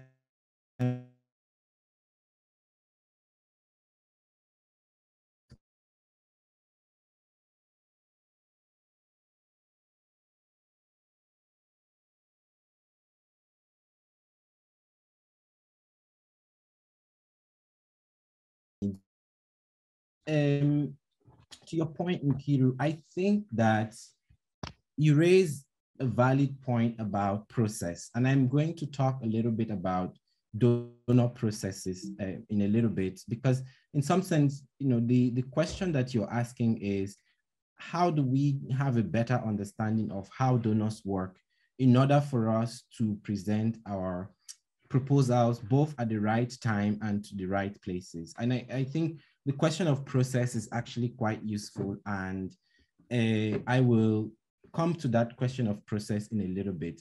But some of the points that you made about, the success versus failure of advocacy campaigns is to say that, one of the challenges that we know with systems change is that they take a long time to achieve. Some of them take hundreds of years to achieve, some of them take tens of years to achieve. The one thing that we should know is that each effort that is made stacks on top of the other. We live in a very different world today than we did in 1980 or 1970 or 1960. The world is changing more and more now, right? And there are things that happen now with regard to, let's say, women's economic position that wasn't necessarily the case in the 60s and 70s or even 80s. And that's happened partly because of the efforts of women, in the past. So the struggle for economic emancipation of women has been around for a long time. In the 30s, in the 20s, you had big campaigns that were led by women. In the 30s, you had big campaigns that were led by women. So I'm talking about the Aba women's riots. I'm talking about the Abeokuta women's revolt. So it's been several decades of struggle, and each struggle stacks on top of the other. So some of the results, that we have today as a result of struggles that have happened in previous years. So I think that progress is slow and frustrating, but we recognize that each of us, wherever we are, and coming to the question of fundraising, each of us, wherever we are, would recognize what our specific contribution to the struggle for, in this case, women's political participation or women's political representation. And if we can stack it on top of the others, at our community level, at a higher level, at national level, it would continue to build for future generations. We recently had the Not Too Young to Run bill passed and the Constitution amended as a result. Now younger people are able to present themselves as candidates in elections, So in some sense, progress is slow and maybe frustrating, but we also all recognize that systems change takes time, and it would take continued effort and investment, to achieve the kinds of change that we want in society. So I just wanted to kind of provide a bit more explanation in terms of the second point that you raised. And yes, my presentation can be shared with everybody. So let's move on to the next slide. So I have another quiz that actually I would like you to just note it down in your notebook. I'll give you 1 minute to just note it down in your notebook, or just take the questions down. Who are the donors that are funding in your specific area of interest? I know there are a lot of you here and you work in different sectors. Who are the donors that you feel are relevant to your specific area of interest or focus? And how do you think your organization can become a grantee or partner of these donors? And the third question is, how can you show a donor that your work matters? I think these questions came up in the previous, some of variations of these questions came up in the previous session as well. And I wanted to just flag them as important questions that we would try and address in the next section of this presentation. If you can move on to the next slide, please. So I would like to say that, there are a whole range of donors in Nigeria, and you can think about it in your specific country context, a whole range of donors that fund NGOs in different places, and each of them have their own types of approaches. I think Beggy spent a lot of time in this section, so I'm not going to spend a lot of time here, but just to say that governments of different variations, governments from developed countries, some developing countries, fund different types of programs in Nigeria. Embassies, for example, fund some programs in Nigeria, and depending on the area where you work, embassies like the US, the UK, the Netherlands, Sweden, Canada, Japan, the Germans, mostly through GIZ, fund a lot of development initiatives in Nigeria. Some of these run all the way from sexual and reproductive health to work that addresses women's economic empowerment, gender-based violence, to skills development training for young people. And GIZ, given the nature of the organization as a private company that represents government in different places, they kind of do a lot more work across the spectrum, all the way to work that is focused on helping to build up the impact investing space in Nigeria. And of course, environment and energy related questions.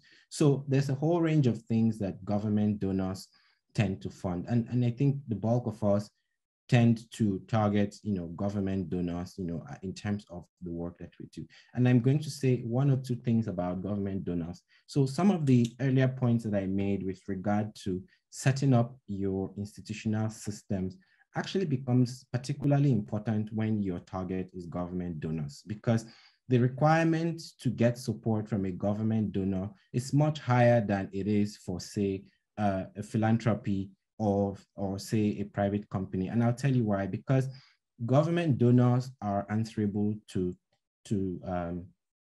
taxpayers. So by government I mean bilateral donors. They're answerable to taxpayers, and so they tend to set up their standards a bit higher in a way that they can answer the questions that may be asked in their national parliaments or elsewhere. So again, just to emphasize that point about setting up systems of internal control, it's so important. And it actually doesn't matter what your source of money is. It can be anyone, but it's important that you have systems of internal control and records keeping. So I'll give you one example from my younger years, just, to cite how to build up a record keeping system. So when I was 17 or 18, I started working for this group called, I founded this group called Youth Development Initiative. It didn't even qualify to be an NGO or whatever. It was a really small group. It was registered with the state government.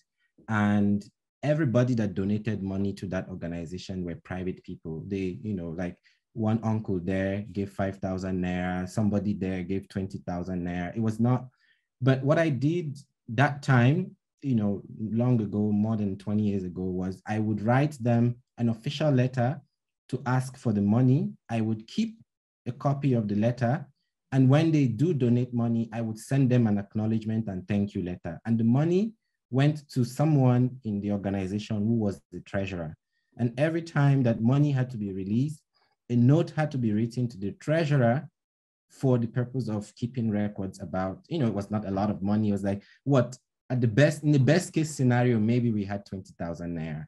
But if you go back today, if you were so curious and you wanted to see the records of that organization today, there is a record somewhere that exists that, shows how money was spent, maybe a total of 100,000 naira. I don't know, it was not a lot of money, but there's a record that shows how money was spent, so if someone decided to pick up the organization today, they would have some history to build on. So it doesn't need to be, you don't need to have a big donor base in order to set up these systems of internal control. And I'm spending time on them because I find that a lot of organizations struggle with this, partly because they feel that the time to do it is when they have a big donor base, but actually you can do from just as little as you have. And now there are free softwares that enable you to do actually these record keeping systems in a very easy and flexible way.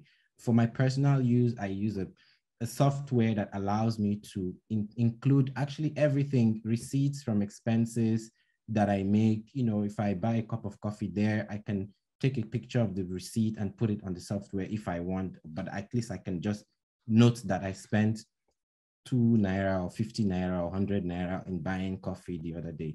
So record keeping is important for government donors. All the others I'll just run through. So you have philanthropy, you have local private philanthropy, both corporate and private, and you have international philanthropy like the Ford Foundation, MacArthur Foundation, that operate and do work in Nigeria. So those are organizations that work within the philanthropic landscape in Nigeria. You have multilateral institutions like the UN and the World Bank and IMF and those that operate in Nigeria. And then you have the private sector. So the private sector is interesting for me because you have one arm that is focused on corporate social responsibility, and increasingly now you have SPVs being set up by the private sector in Nigeria, both as a way to channel resources towards communities that they work with, but also as vehicles for their corporate social responsibility. And in some companies, you actually have both existing concurrently, so you have both the CSR work as well as the corporate philanthropic arm of those organizations. And then lastly, you have private individuals, who call themselves philanthropists. And again, there's a whole spectrum here. You have individuals who are politically exposed persons who seasonally give money to specific things as a result of their political interests. So it's election seasons now. A lot of people will get secondary school scholarships. A lot of WAEC fees will be paid. A lot of JAM fees will be paid. People will get scholarships to universities because it's that time of the electoral cycle. And those people, in some sense, would qualify as philanthropists. And then you have private individuals who are high net worth individuals, as Bergie was saying earlier, who also either have vehicles set up, in form of private philanthropy, or that they just, donate large sums of money to specific things. So, there are people in the oil sector, for example, that donate to universities, to build hostels, or that, provide support to particular things in their communities. They give scholarships, they build hospitals. So depending on, the kinds of interests that they have, but they don't necessarily have vehicles. They may be recognized as philanthropists, but they don't have vehicles, through which they channel their funds. So in any case, these individuals could also be targets for fundraising as donors, can be considered as donors in Nigeria. So I don't want to spend a lot of time here, but I wanted to say that what I find interesting across these categories of donors is that we can stay on the previous slide. There are some commonalities that exist amongst them, and I'll just mention two of them. One is to show that you're a serious organization, and the way that you can show that you're a serious organization is by being clear about the work that you are doing. So going back to kind of what I said about identifying the problem, is being clear that you're a serious organization by, being clear about the work that you're doing. The second is to show that you have history and a commitment to the issue that you're working on.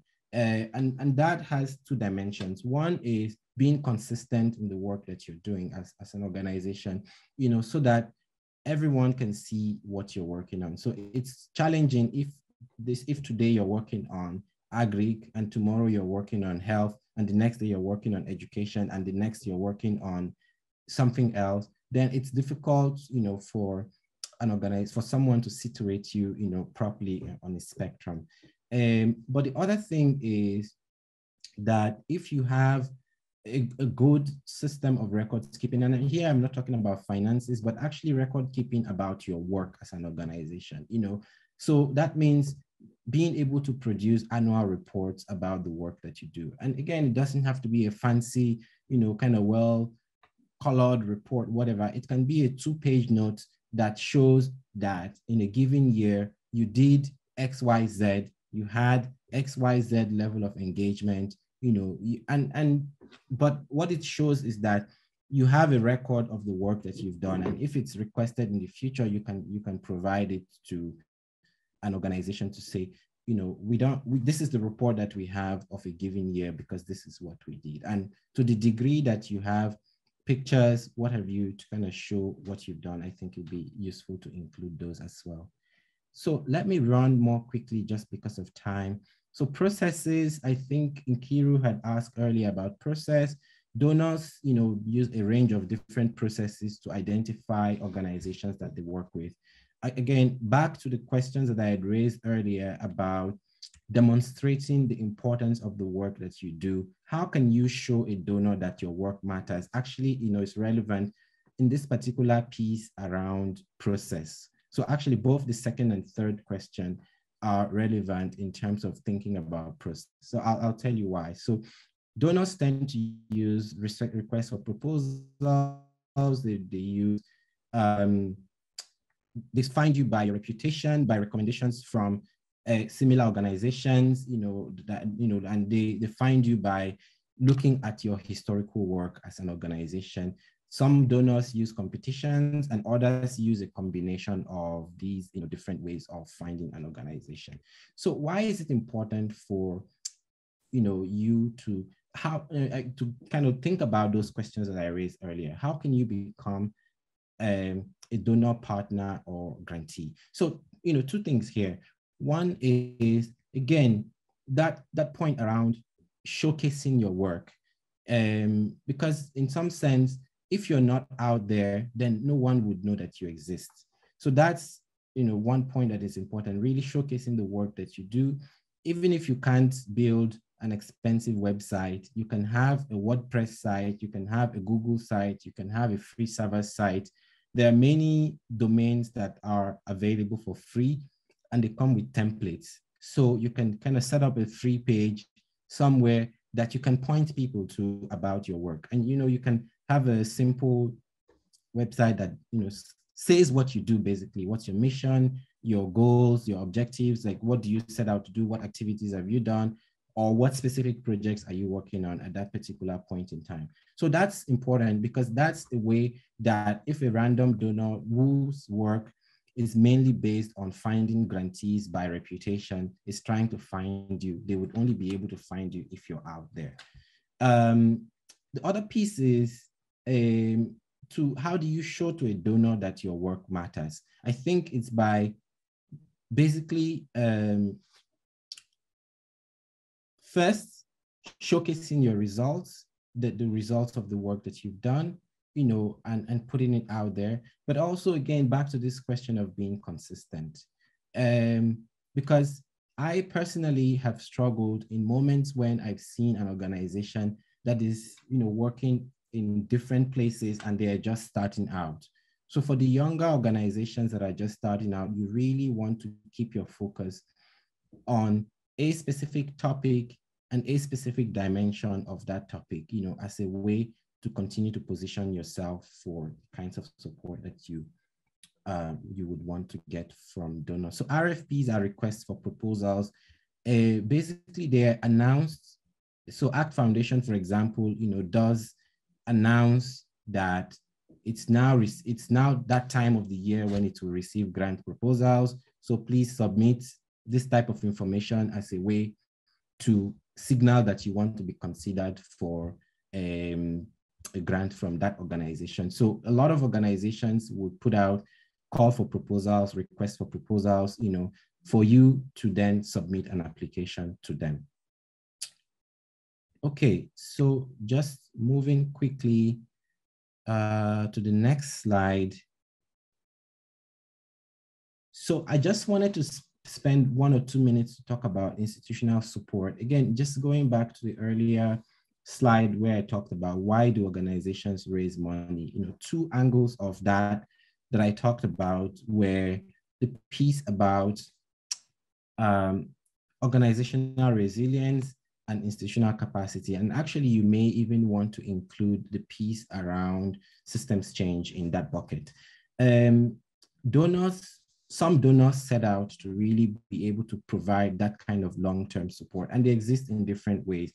There are bespoke programs that are focused on institutional strengthening for organizations. So Ford, for example, has a BUILD program that is a 5-year institutional strengthening program and supports organizations at the cutting edge of their work as a way to really position them to do long-term work. Another layer of support that donors tend to provide is unrestricted multi-year support that enables organizations to do strategic work across the specific body of identified work that's important to them. And then a third type of support that's available is core general support. And in Ford speak, core support is support that is available to support a specific body of work. So if you say that you're working on education, for example, then that support is available to your organization to support that body of work without necessarily defining it in detail as a project would be. I'm going to skip the next couple of slides and just go to the last 3 slides. So if you can go to the next one. So again, Beggy spoke a lot to some of these. I think I just wanted to highlight the piece about domestic resource mobilization. How do you raise money locally in your specific country? Increasingly, domestic resource mobilization is being highlighted. Beggy talked about the Sustainable Development Goals. The UN for the last decade or so has been emphasizing the need for domestic resource mobilization as a way to fund development, and in that context, there are different vehicles that are recommended. In the kind of more social spectrum, there are a number of approaches that have been used to raise money locally. One of them is crowdsourcing. And actually a good example to give with regard to crowdsourcing, actually 2 good examples. One example is with regard to healthcare and education support for individuals. In the last 6 to 7 years, we've seen increasingly fundraising targeted at supporting healthcare for individuals who are in serious conditions, needing support, and funds have been raised using crowdsourcing platforms to support their healthcare. And these have been done either via TV or via radio or via the internet. And platforms exist, like GoFundMe, to be able to aggregate funds in this way. And one way that I've seen, crowdfunding used to support good work that is kind of more advocacy focused is actually the EndSARS protests in 2020, where a lot of money was raised in very short time by young people through crowdsourcing, crowdfunding mechanisms. So that's a way that we can raise money locally. And I think for me, it goes back to the heart of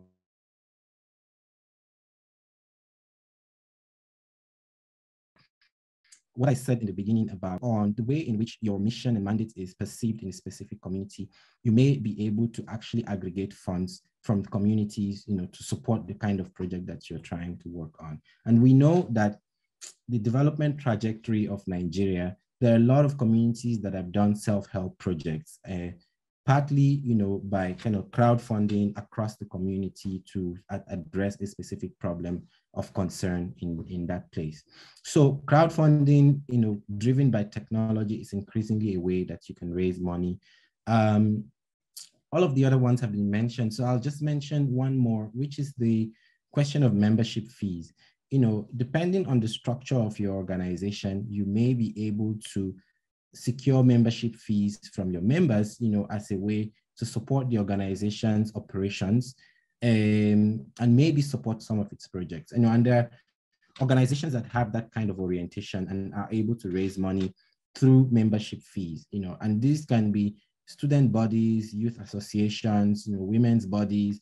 So depending on the structure that this organization has, one way to raise money locally is through membership fees.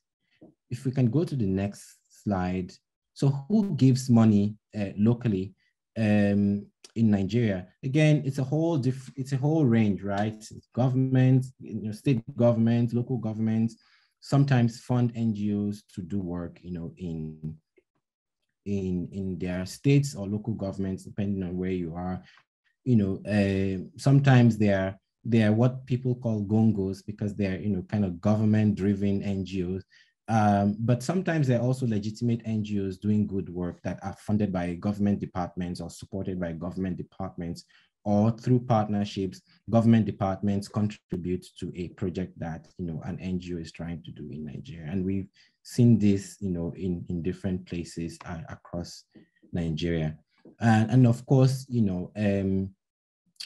community contributions, either through the community development committees of communities or through associations that bring community members together, have also been sources of fundraising. So let me go to the very final slide and just talk for 5 minutes about sustainability.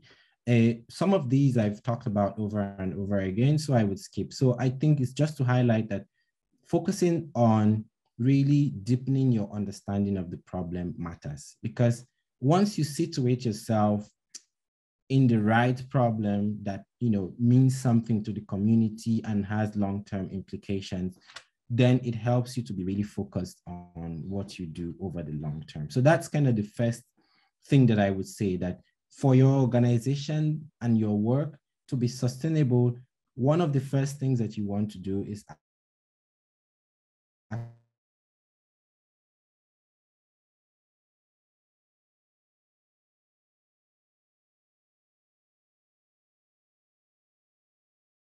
to see a little bit about, but that's the first thing for me. The second is actually to figure out a way to name your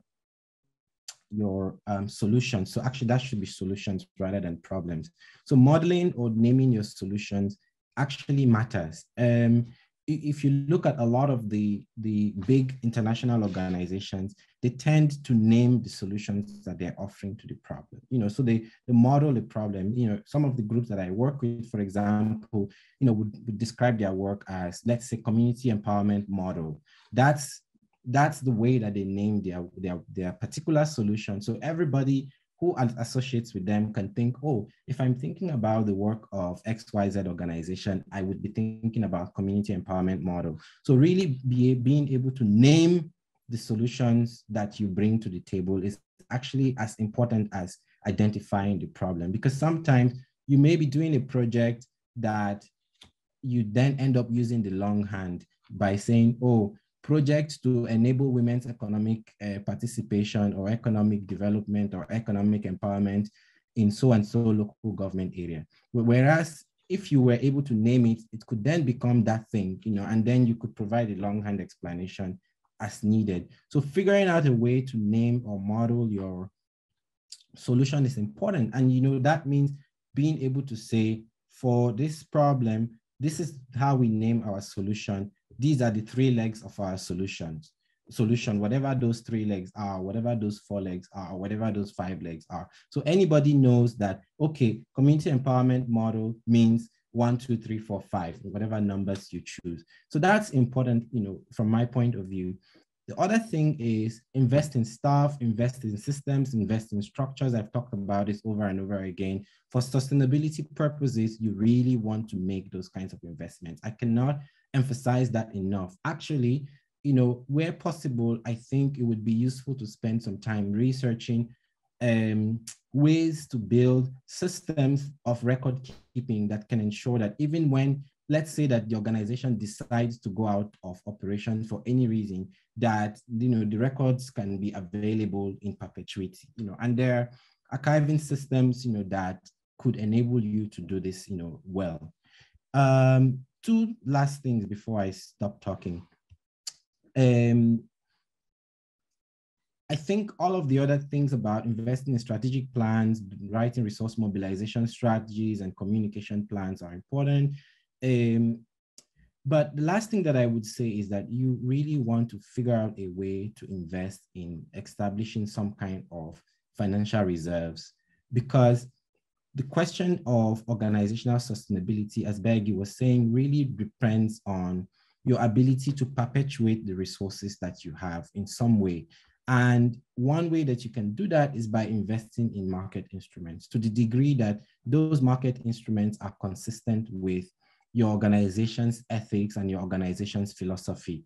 You know, you don't want to be investing in things that are inconsistent with your organization's overall philosophy. So for example, you don't want to be investing in, say, a cigarette or alcohol factory if your organization's work is a campaign to prevent alcoholism, or if your campaign, if your organization's work is focused on, you know, I don't know, reducing smoking or removing smoking. You don't want to be investing in those kinds of companies. But really figuring out a way to invest in market instruments is important, because it's an important way of ensuring that you have resources for the rainy day, you know, when you would need funds, and giving the changes in the donor landscape that those funds are not available to you at that particular point in time. So let me stop. You know, this has been a long period of me just talking. So I'm going to now stop here and turn it over to you all for any questions, comments, actually disagreements, pushbacks, whatever you have. You know, I would really welcome any of those. Great, thank you very much. We have some questions in the Q&A section, so people have asked questions in the chat as well. And I think I saw a hand up, or a few hands up. But I'd like to start with one question in the Q&A section, because it has come in different variants. Essentially, it's asking, how can small CBOs get that equal playing ground to access funds like big indigenous NGOs? So a lot of people have asked this today.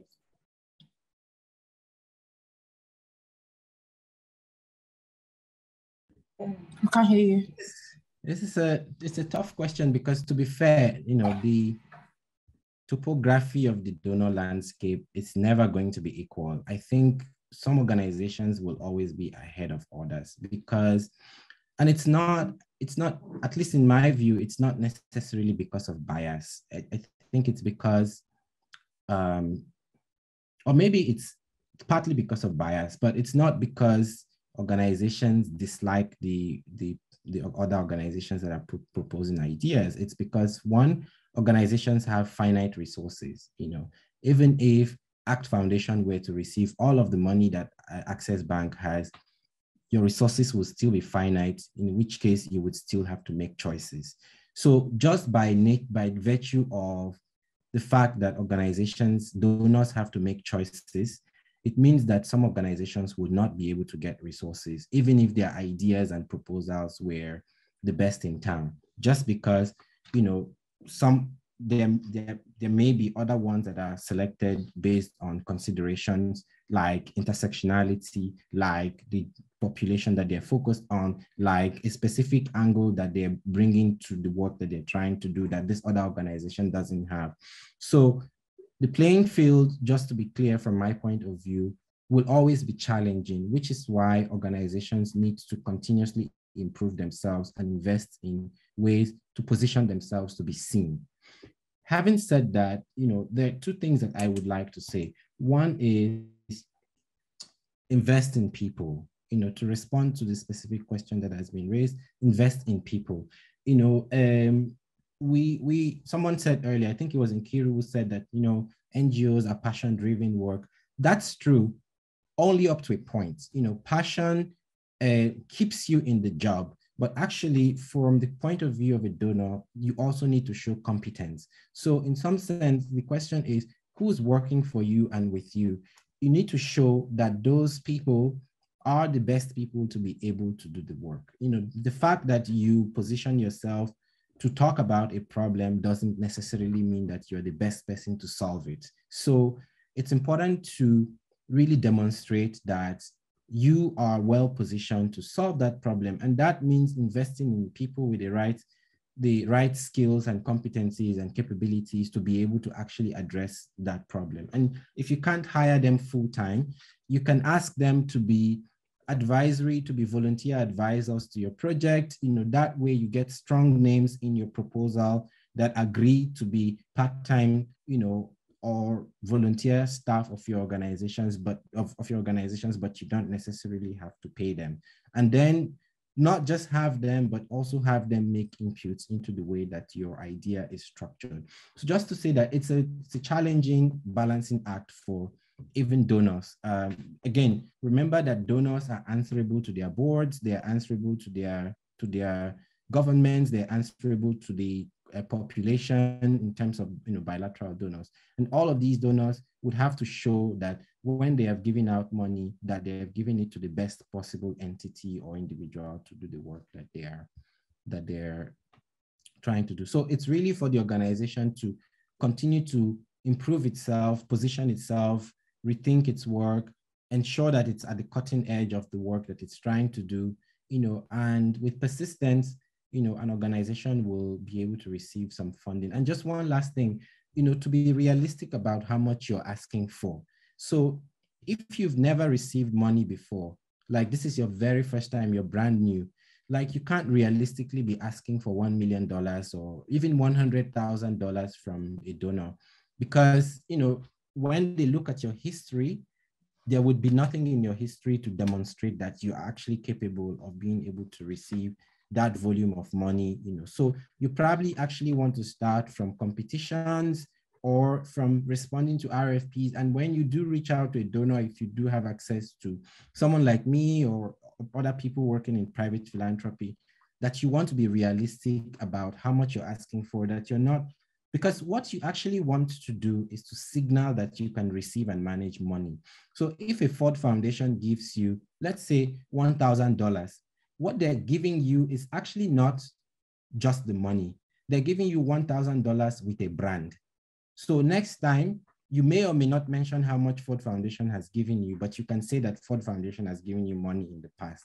So if you think about it in that way, then you would be looking at what is the absolute amount that I need to do this particular work, and what scale is the right level to start. So being realistic with how much you're asking for, I actually think is one of the strong points in terms of, because sometimes you read a proposal, this organization is brand new, they probably registered just last month, and they're asking for $500,000, and you're thinking, but where is the history to back up this, So I'll stop there. Okay, thank you. I'll take one more from the chat and then we can just let one person ask verbally. I think there was one from Nancy. Once you have secured a donor for a project, how can an organization ensure renewal of grants for continued multi-year funding? Retaining donor relations where there's stiff competition for funding for one particular donor can be an uphill task.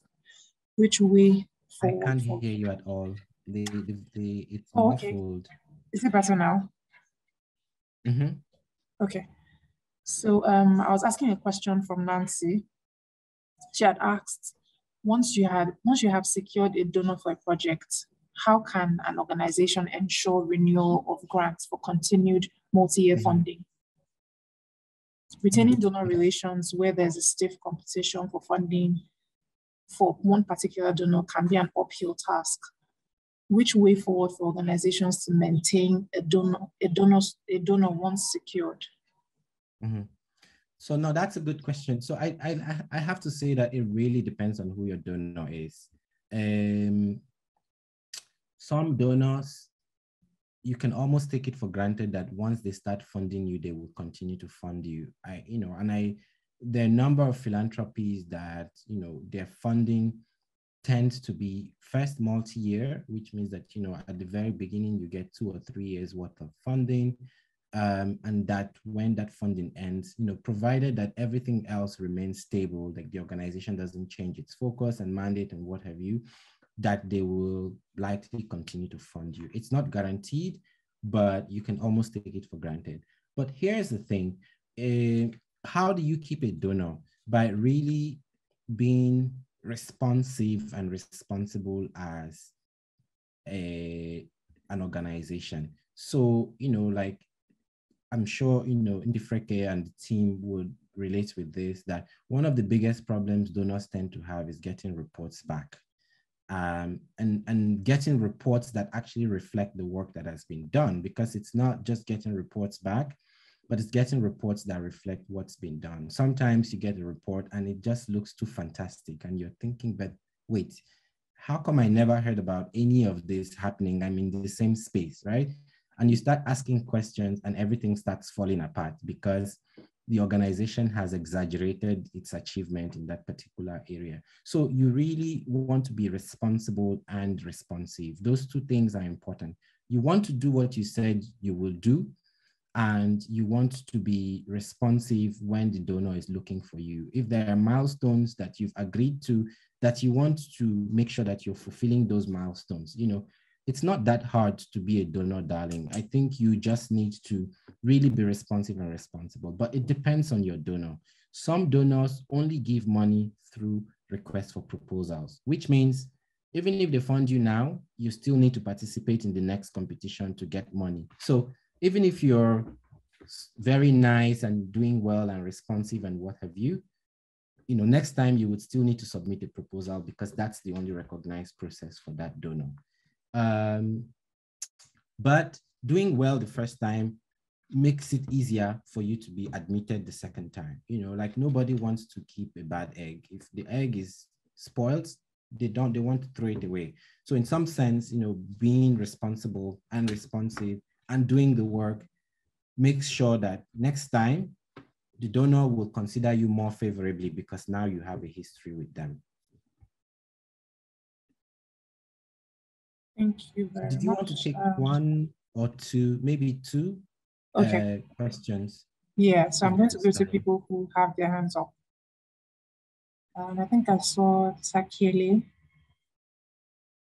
Okay, I don't think the person's there. Sorry, let me just respond to this person. So an ED's experience is actually not insignificant. It is important. It also shows history.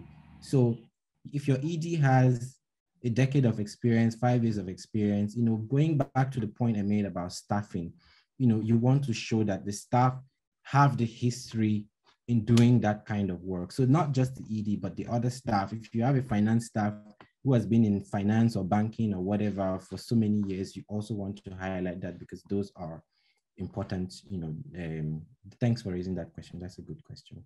Sorry, go ahead. Okay. Olubumi, would you like to ask your question?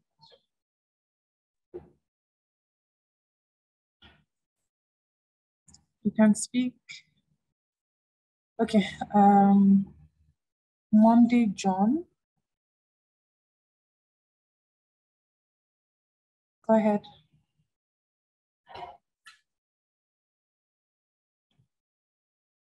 Okay.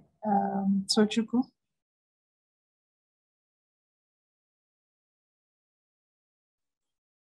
Hello, can you hear me? Yes, I can. Okay, so thank you, Mark, for the insights. You really took time to go into the details. So I have a question. Do you mind sharing with us the areas of funding available from the Ford Foundation, and then how organizations can access such funding, if you don't mind?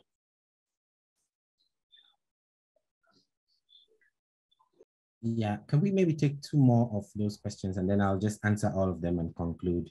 Okay, that's fine. Olubumi, if you're there, you can speak.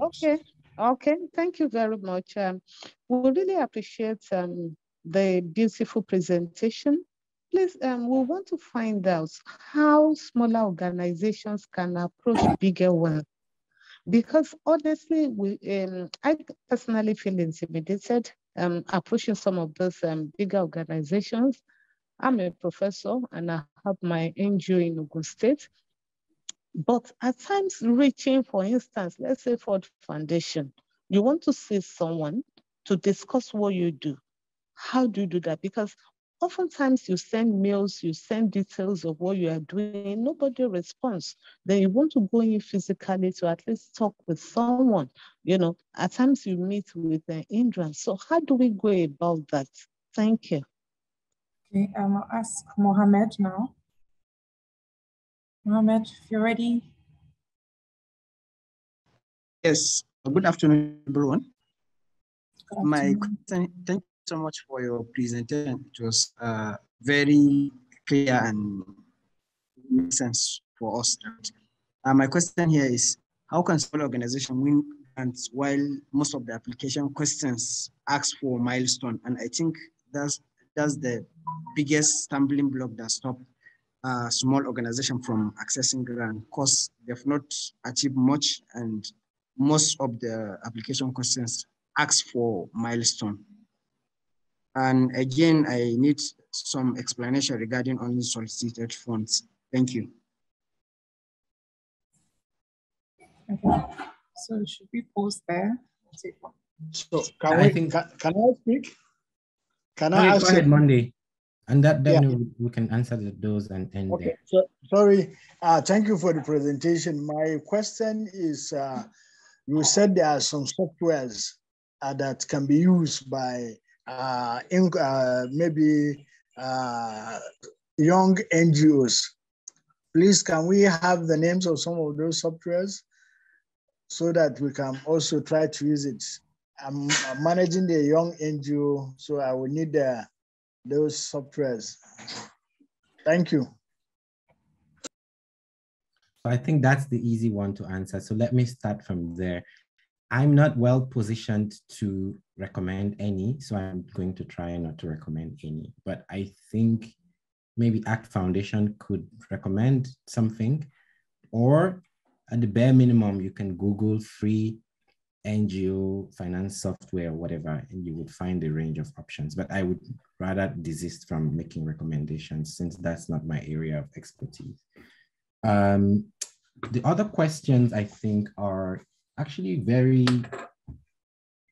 similar. So I'll try to respond to the 2 questions by Professor Olubumi and Mohammed together. So actually, in terms of access, there's a degree to which, sorry, this chair keeps, okay. There's a degree to which doing some of the things that have been recommended in this presentation would help.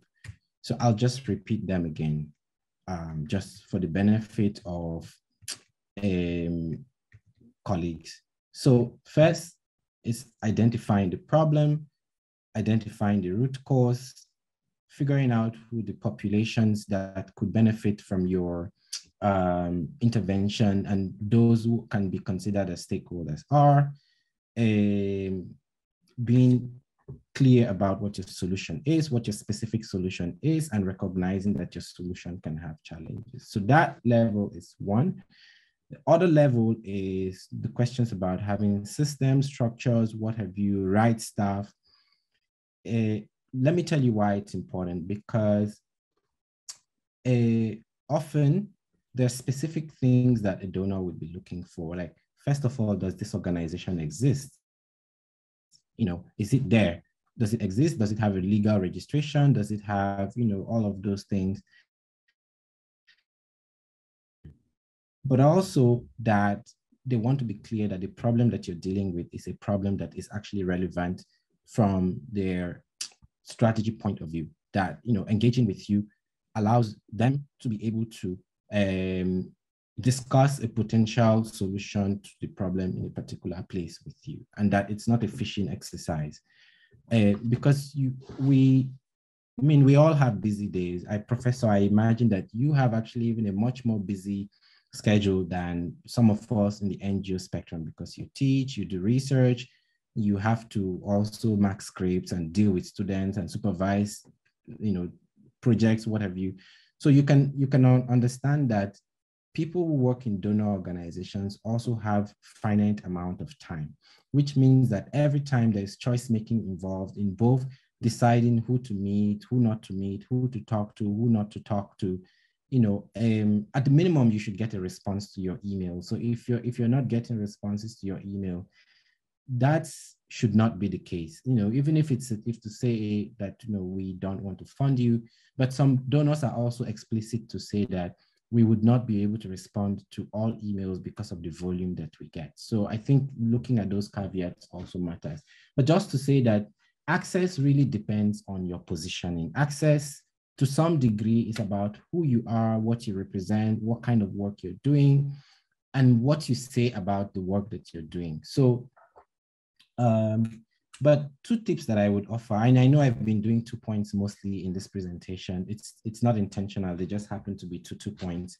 So 2 things that I would mention. One is, when you first reach out to a donor, I personally think that the first thing you talk about should not be money, because sometimes you get letters that say, oh, we're looking for sponsorship to the tune of X amount of money. And, you know, but then the document doesn't contain enough information about the organization's work. So actually the place to start is that you want to have a meeting to learn about the organization's work and to also share about your own work. You know, that's how I would reach out to other organizations. And I recognize that I have advantage because I work for a donor, but, you know, the principle is similar, that when you reach out the first time, you really just want to learn and share, you know. So that's the first tip that I would offer.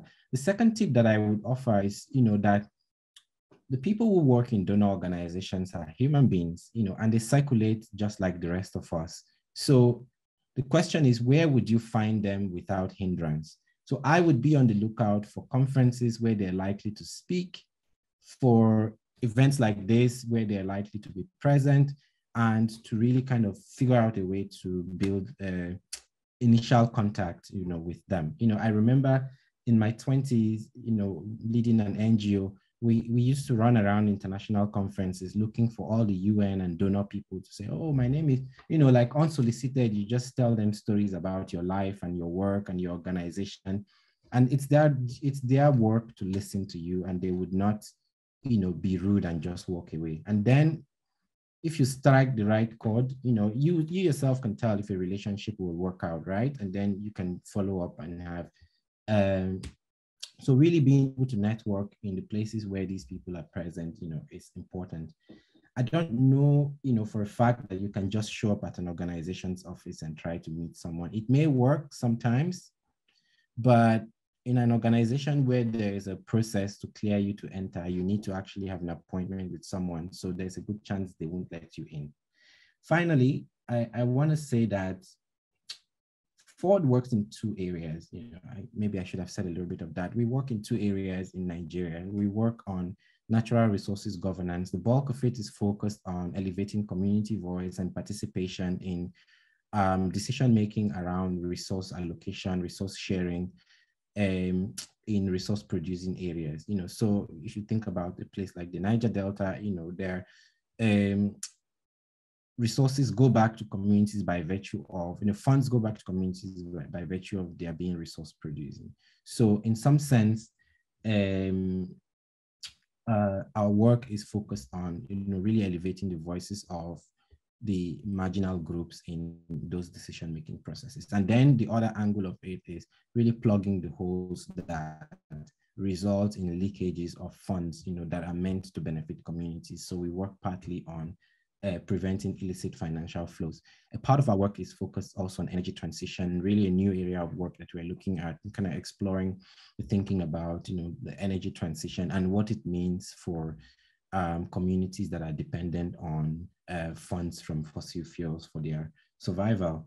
Our second area of work is called gender, racial, and ethnic justice. And to be just brief, it focuses on preventing gender-based violence that that women experience across Nigeria and all of West Africa. So those are the kind of two core areas that we work. I see that the gentleman is talking about milestones. I think it just goes back to the point that I was making. Like, how do you signal that you have the capacity to do this work? And in some sense, signaling that you have the capacity to do the work may mean that some of the nitty-gritty criteria are overlooked, because when the donor looks at the big picture, your organization is well positioned to be able to do the work that it's setting out to fund. So I know I've taken more than 10 minutes beyond the time that is allocated for this, but to say thank you to everyone, for just allowing me to ramble along, and just talk on and on and on. And thanks to ACT Foundation for inviting me. I think this is a really interesting space, and I hope that we would have another opportunity to continue this conversation about fundraising. Maybe spend some time looking at how do we raise funds locally. But thanks everyone. Appreciate it. Thank you so much as well for making the time. We're really appreciative of you coming to share your knowledge, your wealth of experience and insights on how nonprofits can raise funds sustainably, but also from a donor perspective, some of the challenges that you have seen or the trends that you have noticed in this space. Also, thank you everyone for joining us today. We're only here because you're willing to listen to us, and so we're very grateful for you. And we hope that you've gotten value for your time. We hope that you've learned better ways to improve on your fundraising strategy. But just to officially take us out of today's session, I'd like to invite my colleague Bibi to give a closing remark as we leave. Thank you very much, Elo. On behalf of the entire ACT Foundation family, I'd like to say a very big thank you to Mr. Dabesaki. Thank you for the honor of sharing from your wealth of experience. A lot of insights has been shared here today by you and by Professor Becky. We're very hopeful that some of these things you take away, go do some personal research on them, and then let's see, how things go from here. He had mentioned a lot of things. I like the fact that Mr. Dabesaki took us back to the basics on understanding our why. Why do we actually exist? Do we have good understanding of the communities that we want to work with or that we're working with? Do we even do a good analysis of the problems that we are finding so that the solutions that we're providing actually do align with the problems that we have found? Mr. Dabesaki also touched on the fact that we need to understand our competencies, and build them some more, understand our donors, understand what they want